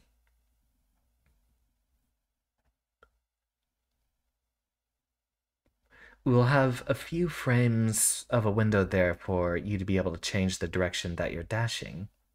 Sort of like doesn't... What's her name? The Earth Weasel, one of the base characters. I've already forgotten her name. Didn't mean it... Nah, you didn't mean make it input it off of parry. No, that's not what I'm talking about. I'm talking about, I was originally thinking just make it be invincibility frames, but if we go ahead and give it parry frames on the start, that definitely sets it up much better as a counter tool. I like that idea. All right, let's go ahead and write that one down. I like that. So teleport in that direction. Parry hitbox. And horizontally ambiguous.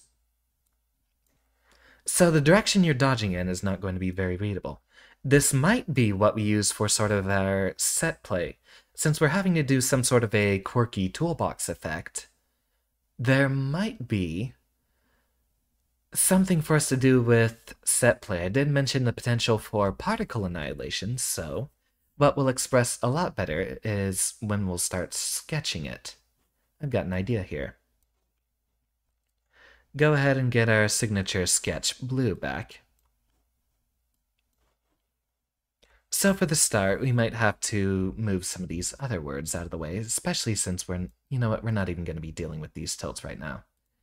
Tilts are, for the most part, very boring, and so far, I definitely don't have any ideas on what we're doing. Make it a 9 frame on or 2 on startup. Parry frame seems like too much. It's definitely going to have a lot of balancing working to be doing, especially on a high risk, high reward. You definitely want to balance out said high risk and reward. You don't want to make it too rewarding or not rewarding enough. We're not dealing with tilts right now, so we'll get on the sketch layer. If we're wanting to make it immediate for the dodge, especially if it's supposed to be done on a... Since it's supposed to be so punishable, we definitely want it to have a much quicker startup. Another thing we could compare it to would be Anji's spin in Guilty Gear Strive. That has 10 frames of startup, so you need an absolute hard read to get any mileage off of that one. But you have a lot of options out of that, and even if you parry successfully, you're not guaranteed a punish, but at the same time you're invincible until you can block again, so it's still a hard read that you'll need to be doing, but it's a sort of lower risk, low reward. Only issue that you have 10 frames of startup. Parry frame seems like a bit too much, definitely. That's what I was thinking. Go ahead and start with... You'll have I'll represent him with a stick figure because we're not going to be actually animating him for the startup here. Go ahead, have stick figure Xander here. But when you press the input, go ahead and do a little teleport. I wonder what sort of little spark we could do there. I sort of like the ideas that we have set up on these, so we might do something similar. Have a little... Oh, that's an idea for you. What about another one of those little asymptotic stars?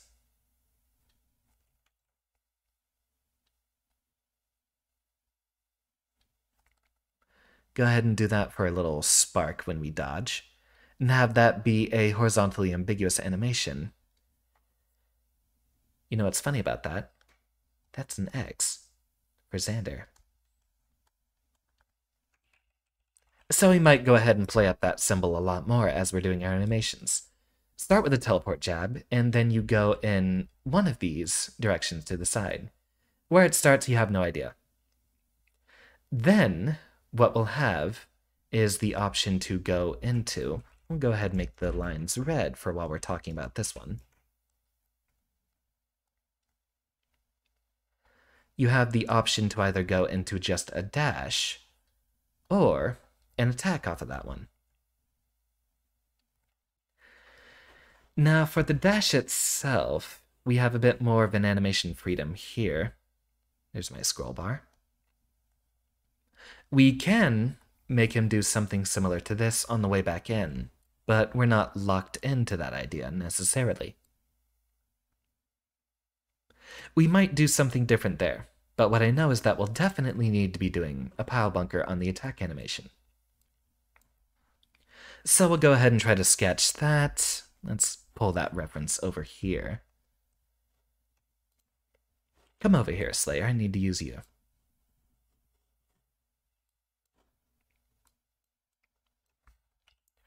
So we'll sketch around what his figure appears to be, even though most of that is obscured by the punch animation there. Let's go ahead and head back to Dustloop Wiki and see if we can get the sprite for that from Accent Core. Maybe that one's not obscured by the effects. Accent Core... So, when I look off to the side, it definitely... That's another thing I need to fix on my model. Whenever I look off to the side, it makes me close my eyes. A little obnoxious. Mostly makes me look like I'm lost in thought while I'm talking, although I'm definitely just looking on my other screen here. Where's our pile bunker? Nah, that's even worse. Bring that over here. That's even worse. That's got more of it obscured. Harder to see where his actual shoulder is. Although I love the extra range on that one. The fact that he punches a good 2 or 3 feet in front of where his actual fist is. By the way, whenever Slayer is actually coming to Guilty Gear Strive, I might drop Gold Lewis for him. Head there. We have roughly his shoulders there. Arm is bent like that. There's the hand. This hand is coming forward directly into his punch. Spine bends further down here. Oh, wait, that's going on that layer there. That's interesting. Hold on. We'll go ahead and make a new layer here. Just so we can have something better to reference. Go ahead and start that again. Got his... That's showing under everything else. Bring that to the top. Go Matcha, welcome. We're currently working on stealing animations. Shoulders there. That's roughly where his left arm is. Other arm comes forward into the punch. Spine remains mostly straight, but he is leaning back. The important part to notice is how his front leg is bent here. That's going to be the messy part to draw. We'll go ahead and bring this over here. And we'll just sort of use that as a skeleton to steal, since we're trying to really, really get that animation down. Put that back on our sketch layer. The Slayer sketch layer. So drawing underneath here, we'll go ahead and do the somewhat oval head here. Get the eye Go ahead and draw in our little eyeball there. I think a lot of Xander's actual figure is defined by the lab coat, so that's another thing that we have to deal with the animation here. You'll also see that Slayer's lab coat, or his regular coat, blows back here, similarly from the animation. So we'll have to do that with the lab coat as well. Pants are important, so let's focus on drawing the legs here. Go ahead and get that front pant leg down there. Bend at the knees. And what we're doing differently with the feet this time, you'll notice how he's standing on his toe. So we'll be doing that similarly enough with the feet here. Go ahead and have that extend downward. Get our little feetsies going. A little rough sketch.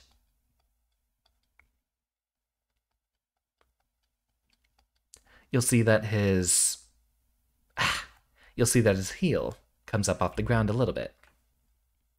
We're doing something roughly similar with the other leg that's mostly going to be on the entire sole of the foot, though.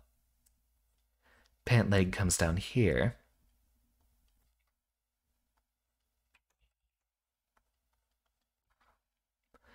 Foot comes down. Get that curved a little bit. Toe starts. Other toe. And other toe. We can go ahead and start erasing some of this stuff now. You know, I think the biggest thing holding me back from drawing on the regular is just an understanding of anatomy. Once I get over that hill, I might just be doing this for leisure a lot more often because this is very relaxing for me as well. I know Go Matcha is another artist, so let me know how you think. What was your first big art hurdle in trying to figure out exactly what made you want to do it on the regular, as sort of a hobbyist thing? What was the biggest first thing that you had as a hurdle, and then after that, everything sort of came together?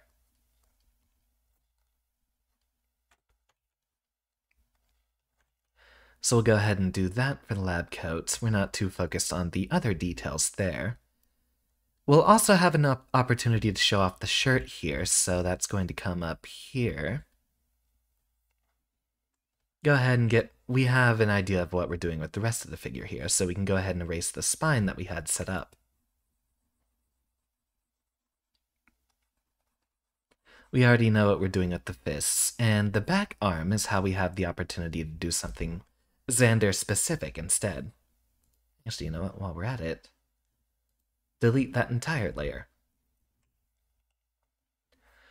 So, as well, collar from the lab coat comes up out here, comes around to the back, get the neck started, shirt collar. That's going to be behind the lab coat arm, so we don't have to focus too much on it there. Shoulder starts. How is that drawn over on Slayer here? It's mostly bending forward into the attack, so we'll have to interpret that here like this. Whenever you are finally proud or satisfied of a drawing, like, wow, this actually looks like something is the best way you can explain it. When I was making my reference sheets for Xander, I was actually a lot more satisfied with the end product than I thought I would be, despite my lack of artistic skills. So it's definitely, once you can get over the hurdle of hating it while you're drawing, it feels very, very rewarding to finally have something finish. Now, how can we draw this? It's still staying mostly around his waist, so we're going to be doing that here. Lab coat will bend off. Most of it's going to remain straight over here. Get that, and then have it sort of bend together in the back, but it's mostly blowing out from the recoil of the attack. Get that started. What's his tie doing? I know he has a tie. His tie stays straight down for his animation, so we're going to be doing the same thing here. Just because for a few of these more expressive animations, we might need to know What the die doing? Autosave, the bane of my existence. Actually, the boon of my existence. As a programmer, I definitely need to have stuff get autosaved a lot. After that, you were hooked and kept doing it because you still surprise yourself. I've seen your art, and it's definitely very wonderful. So, here's an alternate idea for you. Go ahead and get that actual punch in there. So, draw our little lizard fist. And we're still not being able to draw our little lines the way we want to. Draw another knuckle. Have that bend back up in the back there.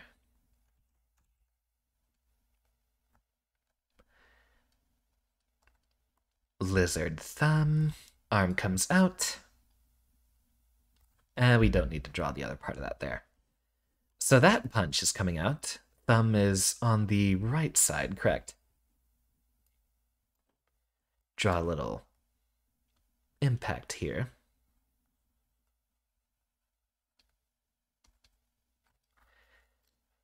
Might even have some extra little sparks coming off it, who knows? But we're doing a very big blow here, super stupid. Now here's the idea for you. We haven't yet decided if we're doing the glasses, but if we are,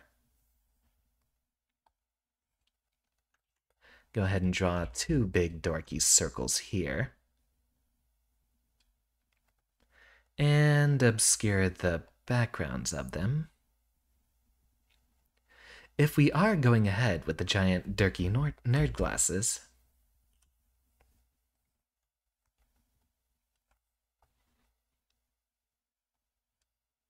go ahead and draw the start of the other arm there. That's where the lab coat starts. Get the shoulder and the back.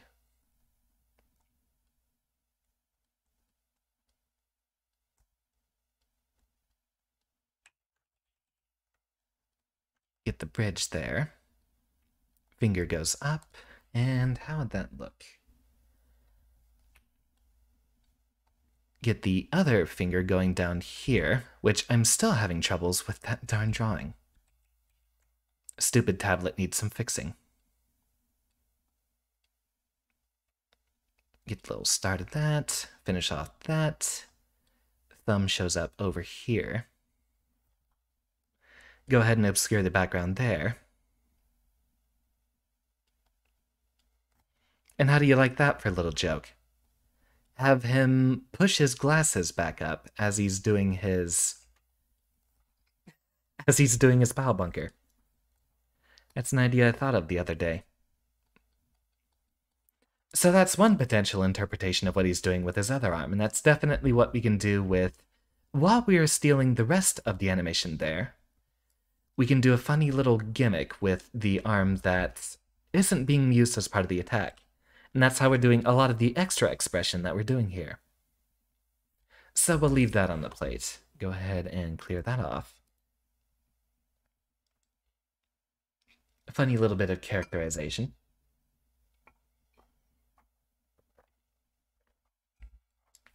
So that's how our boy slides back into your DMs after he's dodged your initial attack. Well, we have a yes vote from Gomacha, so I'll definitely see if I can portray that with the sprites. It might be a lot easier to just draw glasses for a lot of these on the sprites themselves. So we might go ahead and give Xander Salamander some glasses on his Rivals of Aether model. It'll also be a lot easier just to draw little white circles for his eyes on all of his attacks. I forget. We looked at sprites the other day. Rivals of Aether sprite sheet. Who were we looking at? Oh, that's right, Rastor. Rivals of Aether. Rastor sprite.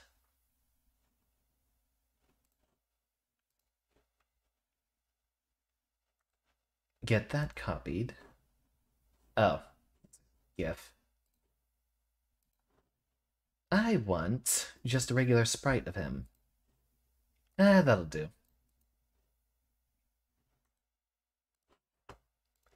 Go ahead and while we're stealing this...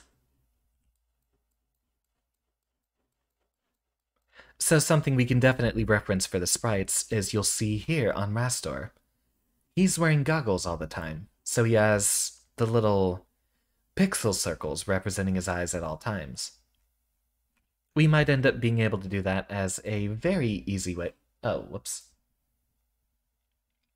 We might be able to do that as a very easy way to just animate the face on Xander here. Now, since we are being more free with whatever we're doing for the animations here, this is so freaking awesome. Well, I'm glad you're watching here, Kayla. This is one of the fun parts of game design, and it's why I've been interested in it for the longest time. I've mentioned it on stream before. This is generally what I'm trying to do for a career, is the design aspect of making fighting games. I don't think a couple of you were here for the stream last night, but Blaze Warrior, I think, was someone who asked in the chat why why I'm so concerned on fighting games are what made me love them so much, and this, what we're doing all here, is exactly why. Because I think it is the medium that allows for the most character expression through, say, animations and the actual character design. This is essentially the design part where you are forced to... You know the phrase, don't judge a book by its cover. When it comes to fighting games, you have to make your cover describe exactly what is going on in the book.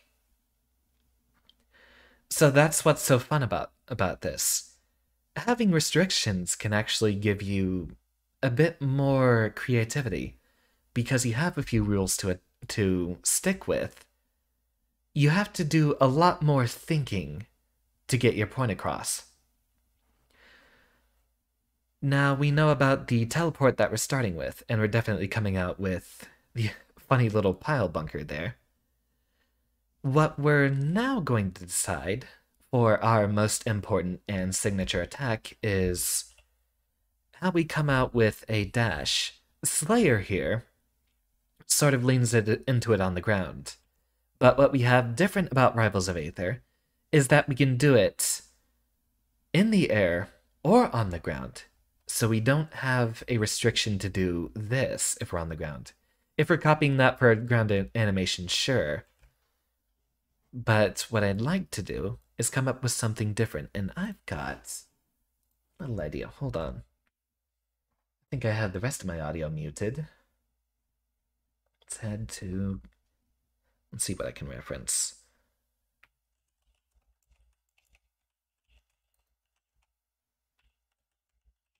Subspace Emissary, Captain Falcon, intro.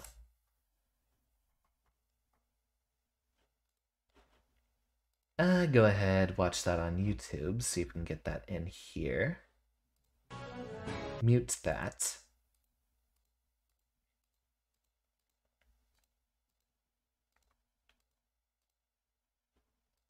There we go. You know what? I don't think we'll get DMCA'd, so why not go ahead and show off the entire thing here?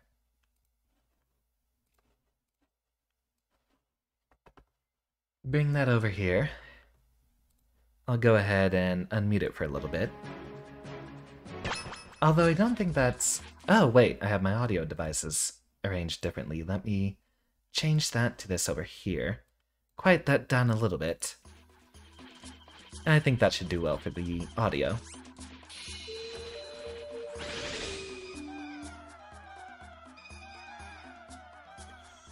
So this is a cutscene from the Subspace Emissary, which was the single-player mode in Super Smash Bros. Brawl. Wow, 2008, this is really old. Wait for it. There's our boy.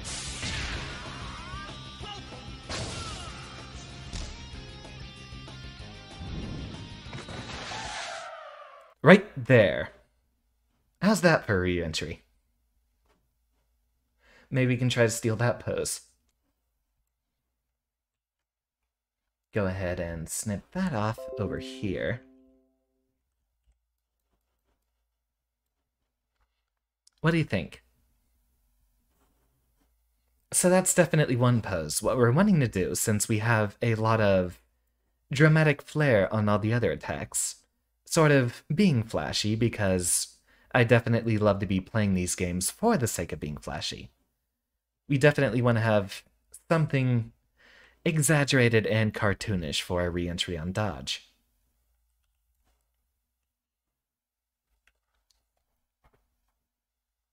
You know, we might have to sketch that out and then just do a whole bunch of other little ideas to figure out what we're doing for our re-entry dash. Let's see if we can go ahead and doodle something for there. That's a hype re-entry, definitely. That's for if we're feinting it, or if we're using it as a dodge chase, potentially.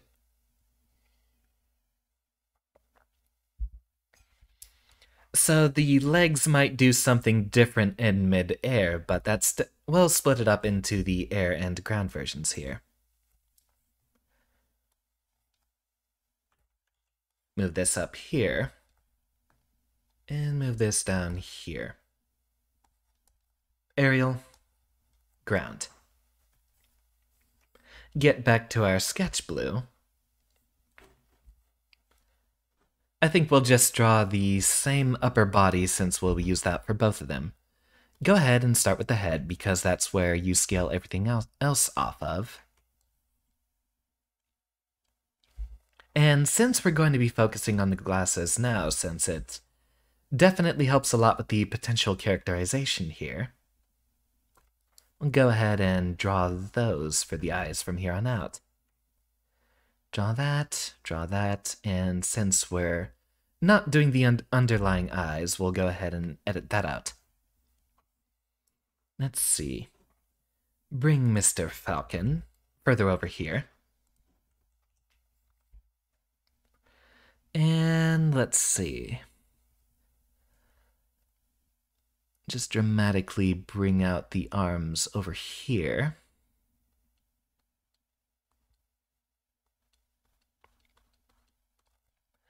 Get started on the lab coat. Color. Whoops.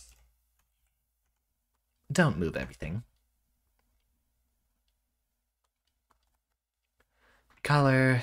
Other part of the lab coat comes over here. Draw the other side. Get those sleeves up and out there. We'll have to draw fingers splayed out like that, and then the thumb coming this way. This will be a lot easier for us to draw once we actually get that darn issue with the tablet fixed. I guess it is tablet side. I might have to check my drivers and get them an update. Go ahead and draw the thumb over here. Get those fingers going up over there. We're not going to be too concerned about the anatomical proportions here. Now, similar to how we've been doing with the jab and with the power bunker here, we're definitely going to need to flare out that coat a lot. His body is mostly standing up straight despite the dramatic part of that pose here. Oh, I am drawing on layer 8. Interesting. Flare this out.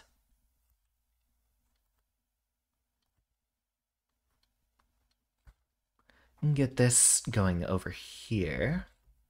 And then draw in the bottom of it. Get the middle. Go ahead and draw in the shirt collar. Ah, what a mess. Shoulders. We're not going to be animating the tie too much here, so that's not going to be flaring around too much. After all, the scarf that Captain Falcon has isn't doing too much movement, so we don't need to be drawing that on here. Now we'll take this, copy and paste that, Whoops, where did I move those things?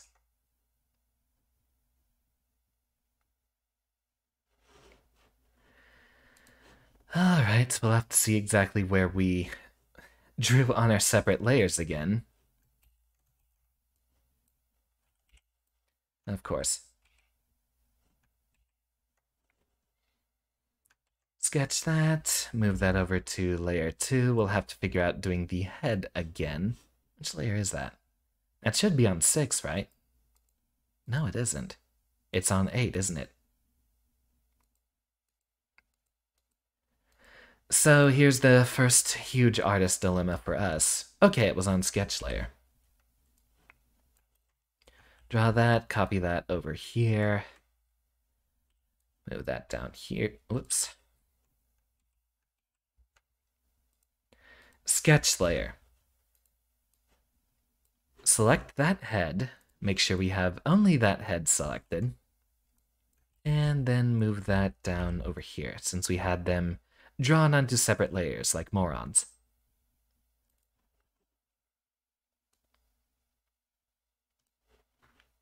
Might have to merge that down and make a bit more space.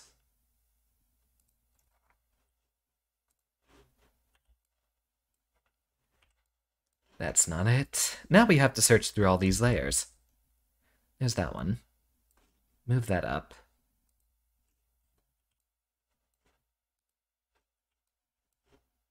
It was on the correct sketch layer, right? There we go. We'll move Xander up there.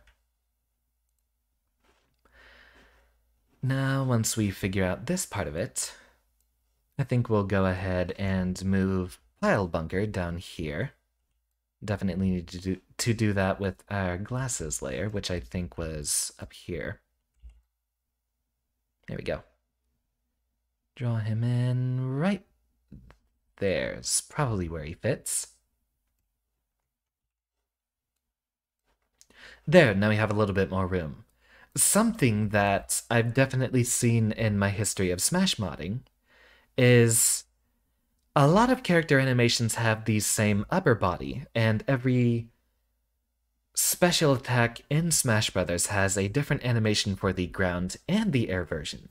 So the upper body here is going to remain the same on both of our examples, but the lower body is where we change it. In this case, we'll go ahead and copy Captain Falcon's pose here, and dramatically bringing down his foot. He is once again on his toes. Autosave, interrupting me again. Go ahead and draw the little toesies down there. Get this one. And in the middle. Uh-oh. We have a scumbag in our Twitch chat. Hey there, buddy. I've got a ban for you. Get bonked. Problem solved. Unfortunately, that's still going to show up on Restream for a bit. Say some cute things and we can definitely wipe that scum off the face of the earth. The other leg goes out completely straight. Interesting, because I don't imagine this one being a very good way for you to stop yourself. That's mostly a dramatic pose, but if you're putting all your weight here... no, maybe that does put enough weight on the back foot. That's a very good way to stop yourself. Go ahead and do the same drawing here, roughly. Get the other toe down here. And middle toe. So that's going to be our grounded landing. Once again, we now have to search for the other parts of this. We'll merge it all onto one layer once we get Captain Falcon himself out of the picture. So there's our re-entry on the ground. Maybe have a couple of little fire sparks going across the ground after it. In the air, we get to do something a little bit different. Might end up being the same thing, Or maybe we change the direction of the legs. Maybe have the front one be bent and the back one be straight out, since it's implied he has a lot more aerial momentum that he's carrying. In that case...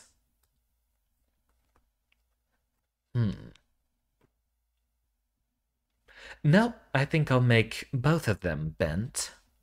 Go ahead and draw this one straight out here.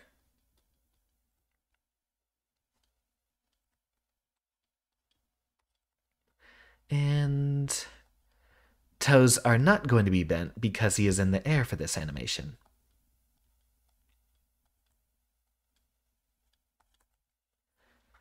And then for the other leg, we'll keep them both bowed. I think that's what he was doing for his pose while he was flying through the air there.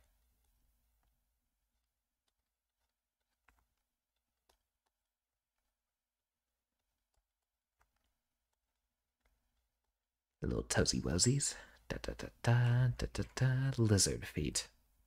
Even though that's a gecko. Now I think we can finally get rid of... Where's Captain Falcon? There we go. We can get rid of that layer.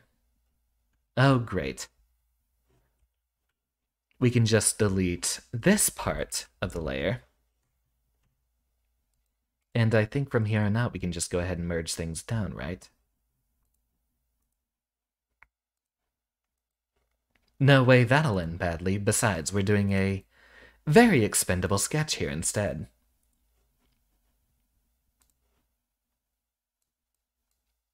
Now I think we're able to select our whole character here and move them around. There we go. You can do that there. And we also have this Xander all in the same layer. So there's our re-entry if we're not doing an attack. He'll strike a pose for a little bit, but it's not going to go nearly as long as the pile bunker animation. You know, just drawing the glasses up there is a lot easier. You don't see anything. That was, well, I already got him out. I hit the ban button, so we don't need to worry about him anymore. You can see it in the restream chat on the side over here. Oh, what do you know? You got that position right there where I need it. Pile bunker the spammer there. Look at that. Just another bot trying to advertise follow botting and all that stuff. I'm not here for that. Quick. Time to be a perfectionist.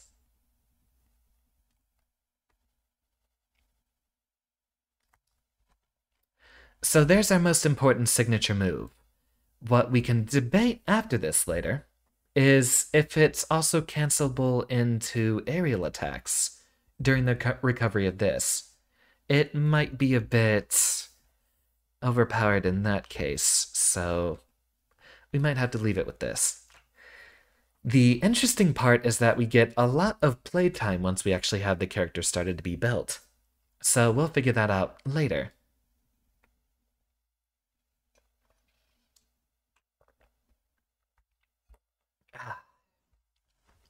So the most important part, our pile bunker, is now codified.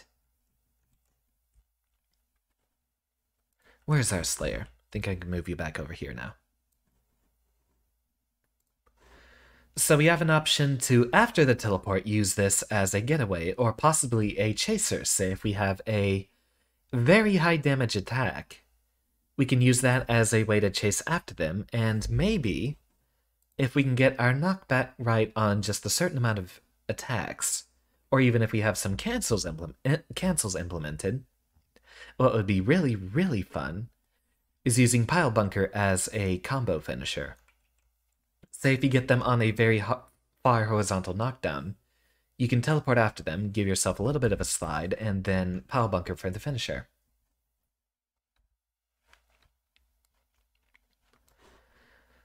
We have our side special, and I think this is the attack that we already know what to do with. We have no idea what to be doing for our neutral special and down special. Oh, right, that's another thing. What we can play with a bit here is maybe the teleport itself.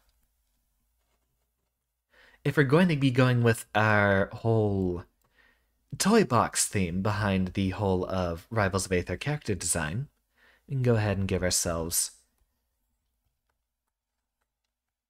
a little atom particle placed there. And you might be able to use that for set play.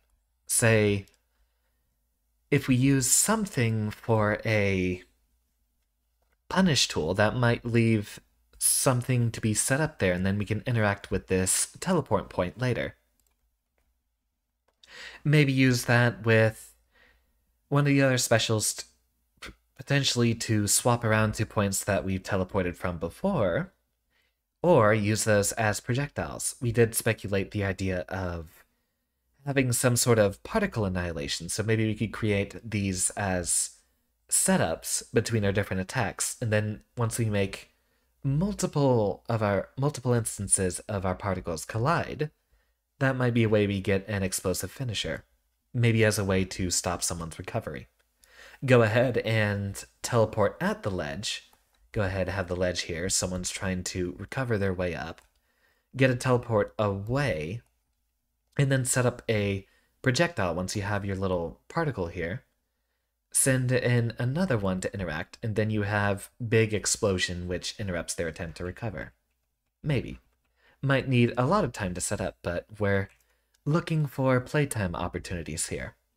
Ways to make this moveset very creative, very interactive, and most of all, fun. Now, what to do for our other animations? Jab's a cute little finger gun. We have a very dramatic pile bunker. I did mention the possibility of rocket boots as an up special, but I don't think we're going to be doing too creative of a moveset there. It might just be Xander himself blasting off with fire on the tips of his feet, and then going into the air and stomping on someone. Not too much characterization opportunity there.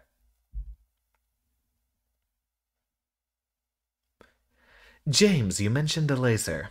Where do we fit that in? Because we definitely, if we're going for the glasses here, we need eye beams. We need eye lasers.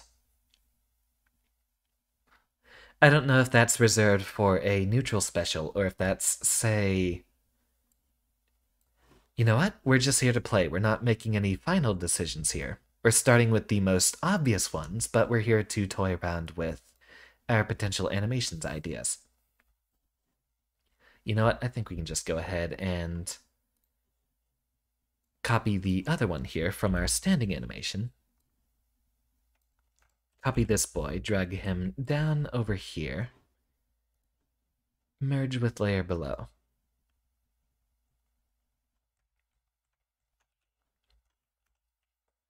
Go ahead and redraw our glasses in here with a different shade of blue than what we started with. Now, if we're playing off of the Psychonauts powers as well as the thumbnail you've seen me use the most for our Guilty Gear nights, mostly because it is my absolute favorite, as well as potentially another Gold Lewis reference. Do the same thing. Bring our arm back up here. Elbow. Get that arm going up in that direction. Lab coat gets finished.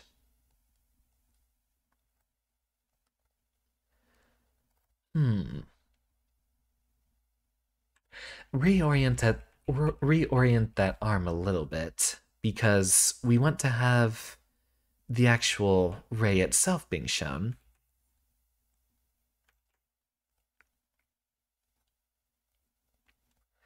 Go ahead, draw that incredibly large arm.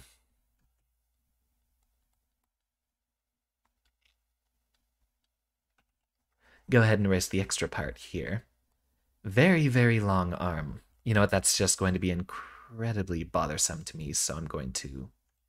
that'll do.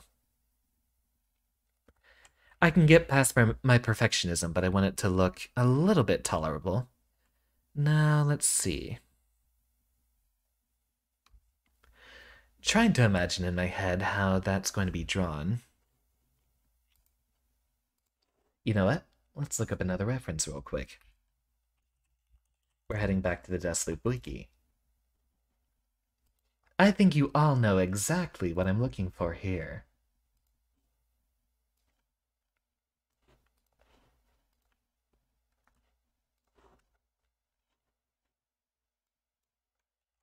Paste that, drag that bad boy down here. There we go, there's our boy Gold Lewis. So we see how his hand is positioned here. He has his fingers over here and then the thumb below. Finger going to the side of his glasses over there. So that's what we're going to emulate. Finger up. Oh wow, we have no resolution to work with it down here. Scale this bad boy up. I need him to be larger.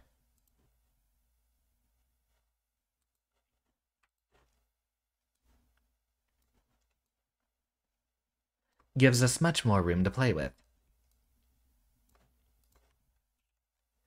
Get that cancelled. And we'll have to redo the arm again because we have to reposition his hand to make this a lot more readable. Animation readability is very, very important, especially in a fighting game. And it's actually another tool you can exploit. Finger there. Get this one down and curled away to the side. Thumb down here. It's a little hard to tell there, but I'll do better on the sprite itself. And then we'll have to move the arm further upward for this.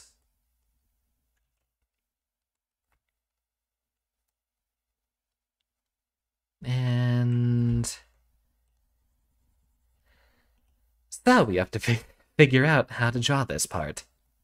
I think the arm can go over here, and we'll get... That at least will tell us what we're trying to do here, even if the arm itself isn't perfect. And go ahead and separate that onto a different layer. We could even angle his head further down for this, but what we could do for a downstrong idea, make him do a little blaster at his feet. So that's a good way. We could also potentially ledge camp someone. That is a very good way to... You know what? I think that might even be cohesive in the character design itself, because especially if you're ledge camping, we could go ahead and give this an extra hitbox down here. So if you hit someone right as they're coming up on the ledge, could be a way to keep them dunked and going downward. Mako, I might be asking for your advice in the future to try to balance this stuff correctly, because we don't want Xander to be blatantly overpowered, especially if he has too easy of a recovery prevention button.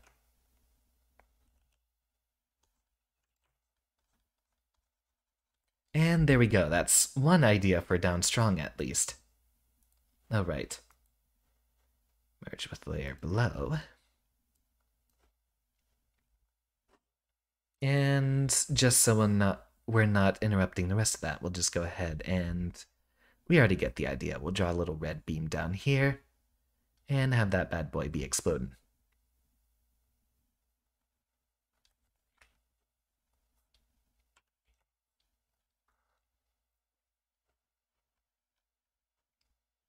That is, if we don't use that for, say, a neutral special. I very much like the idea, but we'll have to get very, very creative with our use of the neutral and down specials, and a laser isn't necessarily too creative, unless, say, we steal from Rob. We might have to be able to use it as a sort of ricochet and way to bounce off projectiles. If we're going to be very creative with our projectile use, we might have something where this is actually a neutral special instead. And we could have an aimable laser projectile, and that maybe he could fire a laser there that could interact with his set play particles for the explosion. So we'll leave that open. We're not too solid on the downstrong idea here. What do you have left? What else is super obvious? I think we can try to figure out which layer this is on. Nope, not that one. Where is it that we put our little Falco boy here? Rastor.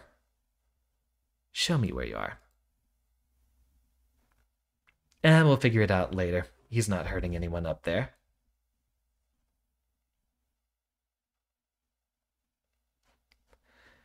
Jab, side special entertainment. So now we just get to sit back and take another little bit of a break to figure out exactly what our next attack we're going to try to figure out is. Now I like to do a lot of air combos, and so we might have a sort of combo monster character that, after we get a punish, we'll have a lot of aerial ways to follow them and intercept them and interact with them otherwise. We might be able to do a lot of figuring out what the animations are for what we're supposed to do with the combo game afterwards. Now, maybe forward smash can be an explosion. I like the idea. Definitely something sort of similar to what we're doing for the jab animations here.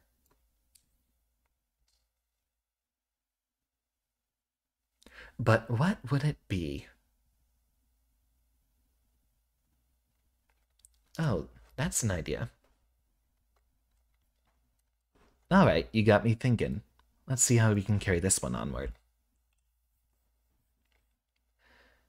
So, if we're going to overplay the whole nerdy bit, that might be a fun thing to laugh about with the whole messing around with the glasses. Especially considering that's one of the emotes I had for the VTuber model itself. Go ahead and we will draw the head this time facing away. Draw our big glasses up here. Erase the lines in between. Get rid of all those other little details so we don't get other ideas. And we might try to do a similar animation over here, where he's sort of adjusting the bridge of his glasses. That should be an arch. Finger up there. Let's see if he's facing in that direction. Then his thumb is going to be on the other side. Get that there. Finger goes up here. Thumb goes out in this direction. And have his little hand come back up here. Erase the parts that are in between.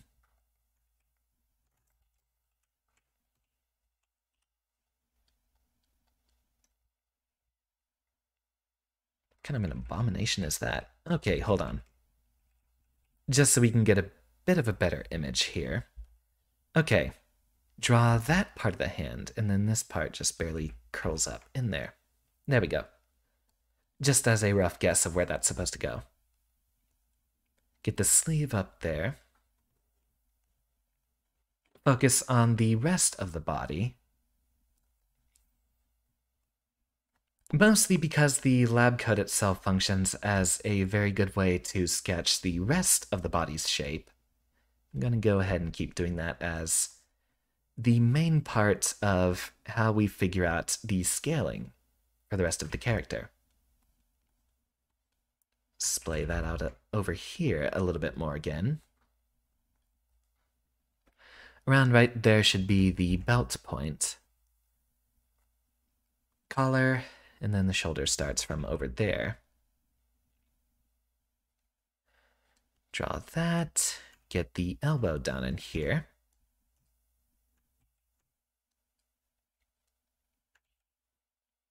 Get that a little bit pointed. Lab coat comes down into this direction. And we're not going to see the shoulder too much behind that. But the point is, he's pushing the glasses up, facing away, and then maybe have just a arm straight out.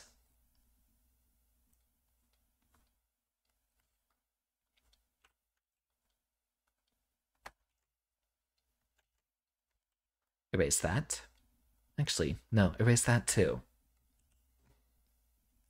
So how about this?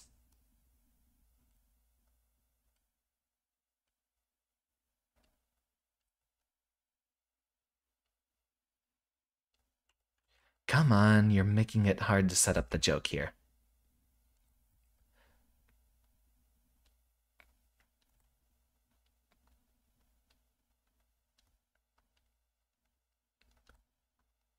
Talk to the hand, sister.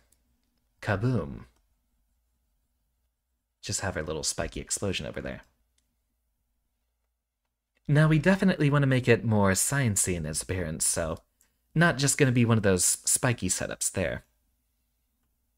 That's supposed to be the collar. He needs more shoulder. That's what's wrong here. More of the shoulders set up. Collar starts there. This will be so much easier once I fix this darn tablet. Get the lab coat over there. Neck. Shirt collar.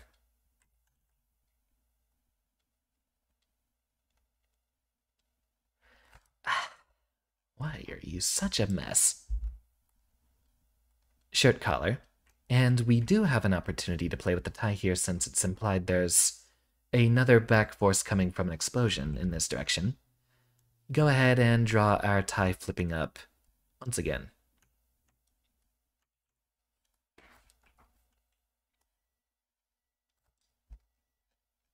Have that as sort of the back blow. And then we don't need to do too much with the legs here. While we're going for sort of a smug, flashy character, I definitely like the talk to the hand approach here. Go ahead and...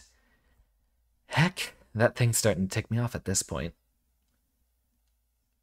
I might just even go sloppier on the lines.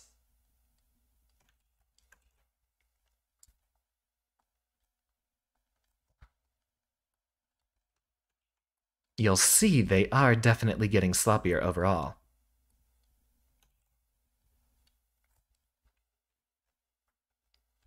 It looks a little uncomfortable. We'll just do that, even though he's not even standing flat on the ground anymore with that one. We're not too concerned, especially since this one isn't set in stone, but... Go back to our animation lines layer. Mostly he just rotates around in place. And then this comes out of the pocket. And then we'll have a big explosion here. Push these bad boys up onto the face. Now we do have an opportunity to look at what sort of explosion we could do there for that attack. I wonder if there's any sort of sciencey symbols we could use here.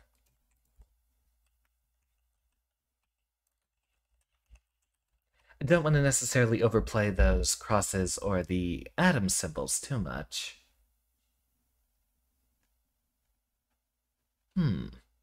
That's another one to think about. Special effects. So we'll do that later. That could be a good idea for a forward strong right there, but for now we'll just draw on our animation layer. Give him a little,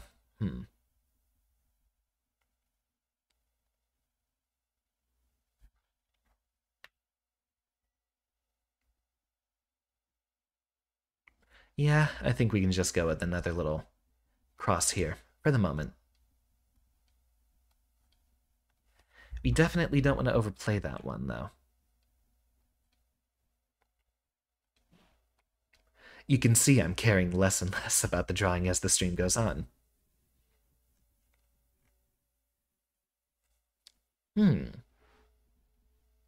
I'll think about that a lot tonight and try to figure out what other sort of little explosion we can do there. Oh, wait, hold on. I'm ignoring the most important part of all. Look at my buttons. We have plenty of symbols to borrow from there.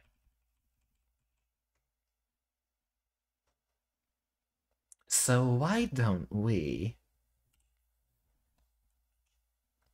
do a little one of these ditties?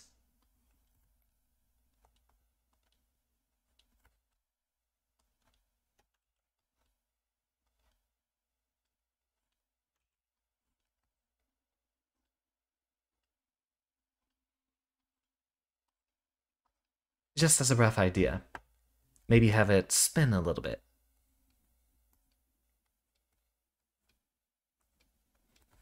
If we're going for the full science theme. Especially given the extra implication he might be looking away because it could be hazardous. Another thing we could do is, maybe for one of the other explosions, draw an ohm, which is used for electrical resistance and could be used for a more electrical focused attack. Doesn't look like there's any other very important pins I could be using. Off of the jacket, at least. So that's an excellent idea on there. Now, how's the schedule looking? Hold on. I might have a couple of obligations to attend to, so I'm going to look at that real quick. Go ahead and take a break real quick. Have a moment to brainstorm.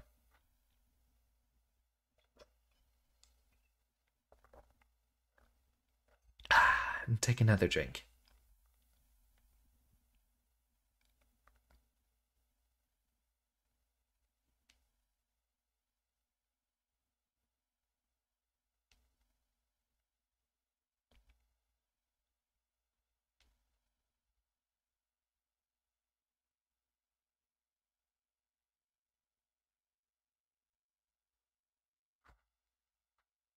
All right. Now there's another idea now that I've remembered it. Since we are doing our strong attacks here, which are definitely one of the most important parts of defining a Smash Brothers character, smash attacks are definitely a lot more important to your characterization than tilts, for example. But there are some very interesting tilts out there for us to draw from. Now here is a very dramatic example for us to pull from again. We'll go ahead and we're doing this one entirely differently. Head facing upward, have it sort of a rounded tip right there. Have the glasses barely showing off on the edge here, but we might not even have room for them to show. Is it getting worse? Look at that. Look at the length of that. That's ridiculous. I might just have to keep drawing in an absolutely massive resolution. Now go ahead and draw that, and go ahead and move this. Nope, I think that gets to stay there. Instead, we're going to make more room by moving our up strong symbol out of the way over here. And then from there, probably, I think we can move him a little bit further upward. Oh, wrong layer, again. Sketch layer, move this. I said... Oh wow, we don't even know what layer that's on. Keep it on the sketch layer then. Strong, get out of here. We already know what we're doing. So here's an idea. Let's see, we might want to start with the spine here. And we're going to be arching back again, but instead, this time, we are looking upward because this is an upward smash attack, as opposed to, say, the jab here, where we have the spine going roughly in the same shape, but facing forward, or as opposed to Power Bunker doing a very similar maneuver. Instead, we'll be doing... Go ahead with the crouching legs again.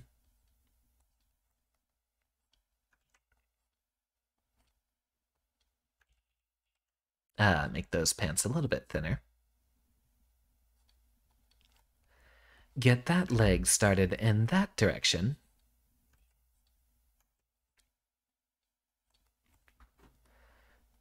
Feet. Very important part of the animation because they're where you plant most of your weight. Get another one. And the autosave. You two are teaming up on me, making it even more difficult for me to draw. I'll just have to pay more attention to this at another time. Now that I think about it, maybe it depends on screen size. Draw a little spiral and you can see how huge that line is there. So maybe if I zoom in, we're not going to have to deal too much with that little issue in drawing our curved lines. Doodle this here, get our little toe, other toe, further over here. There we go. At least that one looks more like he's standing on the ground than this little mishap. But that was the roughest of roughest sketches that we're worrying about tonight. Go ahead, draw the waist. And now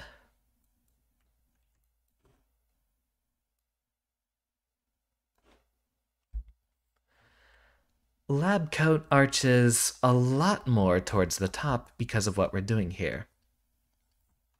It's also probably actually going to hang completely off the torso for this animation. Maybe come down barely to the thighs here. Get that in the back.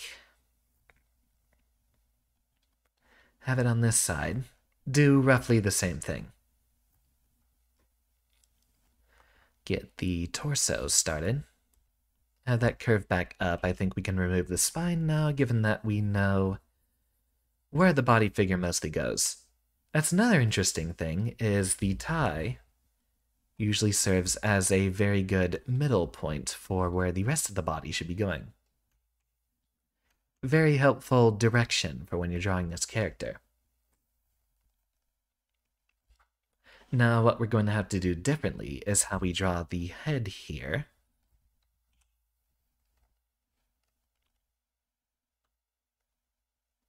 How am I going to do that?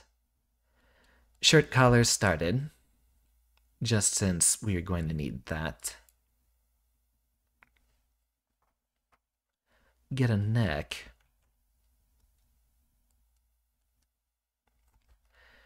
And then give ourselves a little sort of wedge shape. Might have to zoom in just to make this one a lot more comfortable.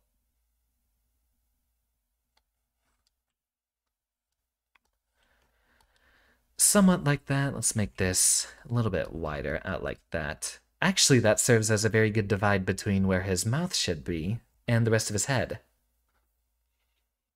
Glasses. How do we make that one look?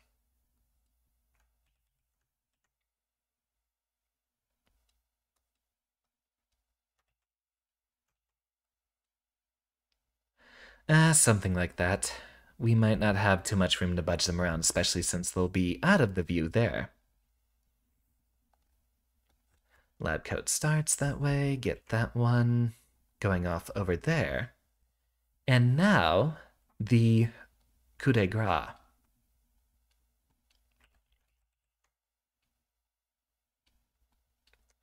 Collar. And the important part of the animation is what we're doing with the arms.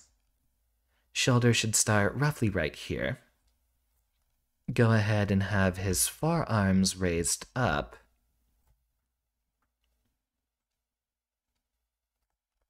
Lab coat continues the rest of the way.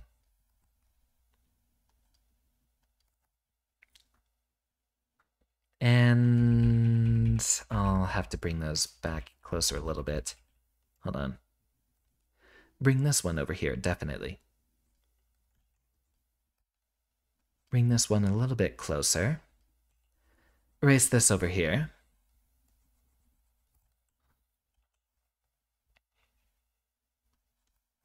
And one reason I didn't want to overplay usage of the same symbols earlier is because we have very specific ways we can use them here. And you're not going to see it necessarily from his... Those are going to have to bend more. Erase those.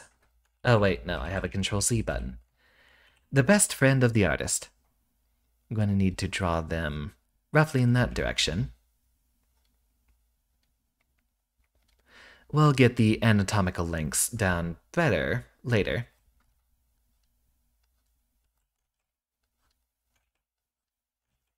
And now, how exactly is that going to be drawn? Alright, I got an idea. And it involves first fixing this darn thing.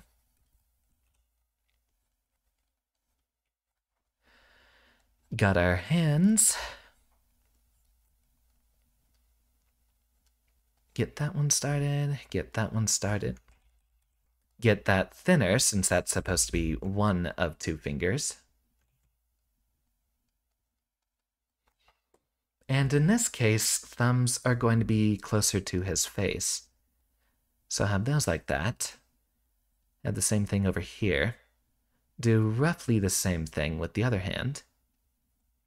And it's hard to tell right there, mostly because I can't draw off of that pose.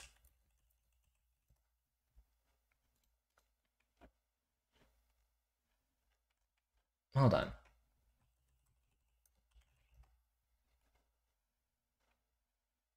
I can't find the one I'm looking for. But, while we're here, have our special effects be one of those giant crosses,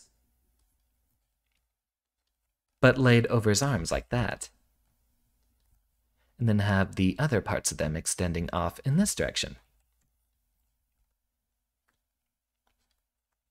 And then, mostly, you get the idea where he's supposed to be moving. He's leaning back into the attack, and he's crossing this X up over his head, which you'll see it's not positioned directly over the center of his feet, so once we get to the actual spreading part, we'll have to move the rest of this over, basically.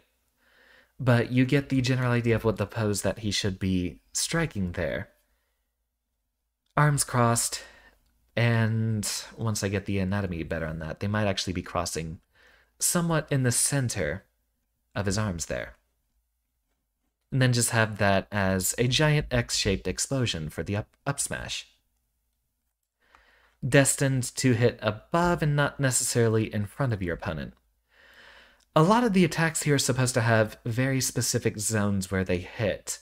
So you want to have high damage hitboxes in very specific areas and not necessarily a very wide way to combo off of certain hits.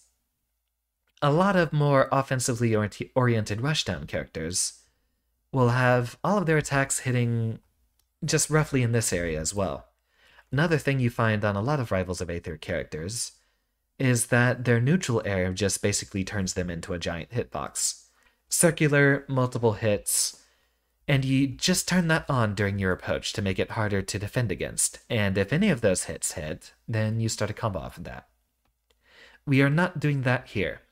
We want to have very specific, very specialized high-damaged attacks. We might be able to have wide hitboxes for our tilts, for example. Go ahead and make it to where he's able to start a combo with those. But we want to have very dramatic pinpoint finishers with all the smash attacks here.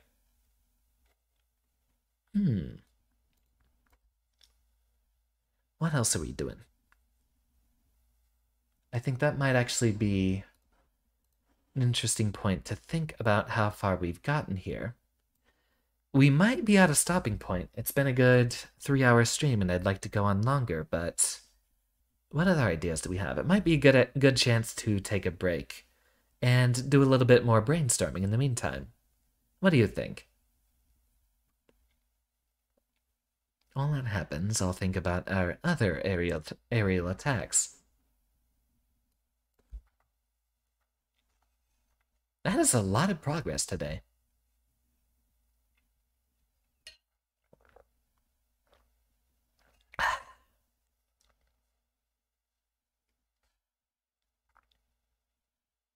You know, I think I'll definitely have to analyze a lot of other characters that we're taking inspiration from and see how we can replicate their sorts of aerial attacks. We're wanting to be able to get a good combo off of a punish and have a few good moves for peppering an opponent into doing something we don't want them to do. Otherwise, we could use the rest of our time here just for brainstorming. We have to figure out exactly what we're doing for our neutral special, down special, and to a lesser extent, up special. I think up special and side special are already figured out. So the rest of our toy box comes from figuring out what to do with neutral. And down B. From our ideas earlier, we were thinking about having, let's go ahead and start typing ideas down while we're here. It's going to go on its own new layer. Actually, let's go ahead and get an entirely new sheet. Alright, so neutral special and down special still need some ideas placed on them. Neutral special, I'm definitely thinking about some case of a projectile, because that's just a very important part of Rivals of Aether character design. You need to have a projectile on there somewhere. Most characters have one to interact with, or at least something as part of your set play toy box mechanic. I can't immediately think of anyone that doesn't have... Clarion doesn't have one, but just about everyone else has something they're doing for set play.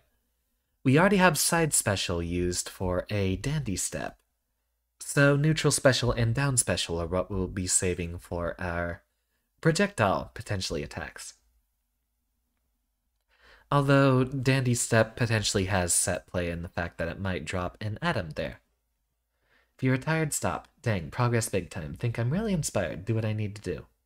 Definitely, but I did mention previously that I'm loving the streaming stuff. I don't know what else I'd be doing tonight if I wasn't doing this. Maybe I will just play Rivals off stream and take some inspiration there. It's a little late. I'm not going to change it into a Rivals friendly stream right here and now. Projectile. Maybe it'll be bouncing off of walls or surfaces. Something reflectable. We can use that as a good way to chase after our opponent and aim at them. Interacts with other set play, maybe. Now, we did have an idea for maybe a Thunder Jacket setup on the down special, but I'm thinking we can change that one, definitely. I'll have to look at other Boxer characters and see what their stuff is. We've used enough brain power for tonight. I think that's a good stopping point for all of us. 3 hours? Wow. Could you imagine having college courses that long? Not like those absolutely totally exist. But thank you all for being here tonight. We've gotten a lot of progress done, and we have some very excellent characterization and a direction on what we're doing for our Rivals of Aether project. Tomorrow, and for the rest of tonight, I might just be sitting down and trying to do some more brainstorming or some more work. Try to see about some little Xander clip compilations I could put out on social media. So it's a working weekend for the rest of us here. Definitely looking forward to next week. Just because I'm trying to build my schedule given that it's Saturday night and almost Sunday today. I think we'll focus more on Noida specifically, because that's definitely a game I'm wanting to get deeper into. We might try to cut back the streaming, or at least move more of it over to the weekends, so that I have a bit more time to try to work on something during the week. So expect more Noida. We're definitely going to focus on trying to build Rivals of Aether stuff, but we might skip an art stream next week, just because I want to try to get some spriting stuff done in the meantime. And as usual, expect Guilty Gear. The week after that is the very important one, where things start with the new Melty Blood, and the week following is going to be the Nicktoon Smash. Next weekend, I might go ahead and do Drunk Halo, who knows. But that's what the schedule's looking out to be. Let me know on social media or anywhere else if you have any other ideas. But for now, class is wholeheartedly dismissed. Thank you all for being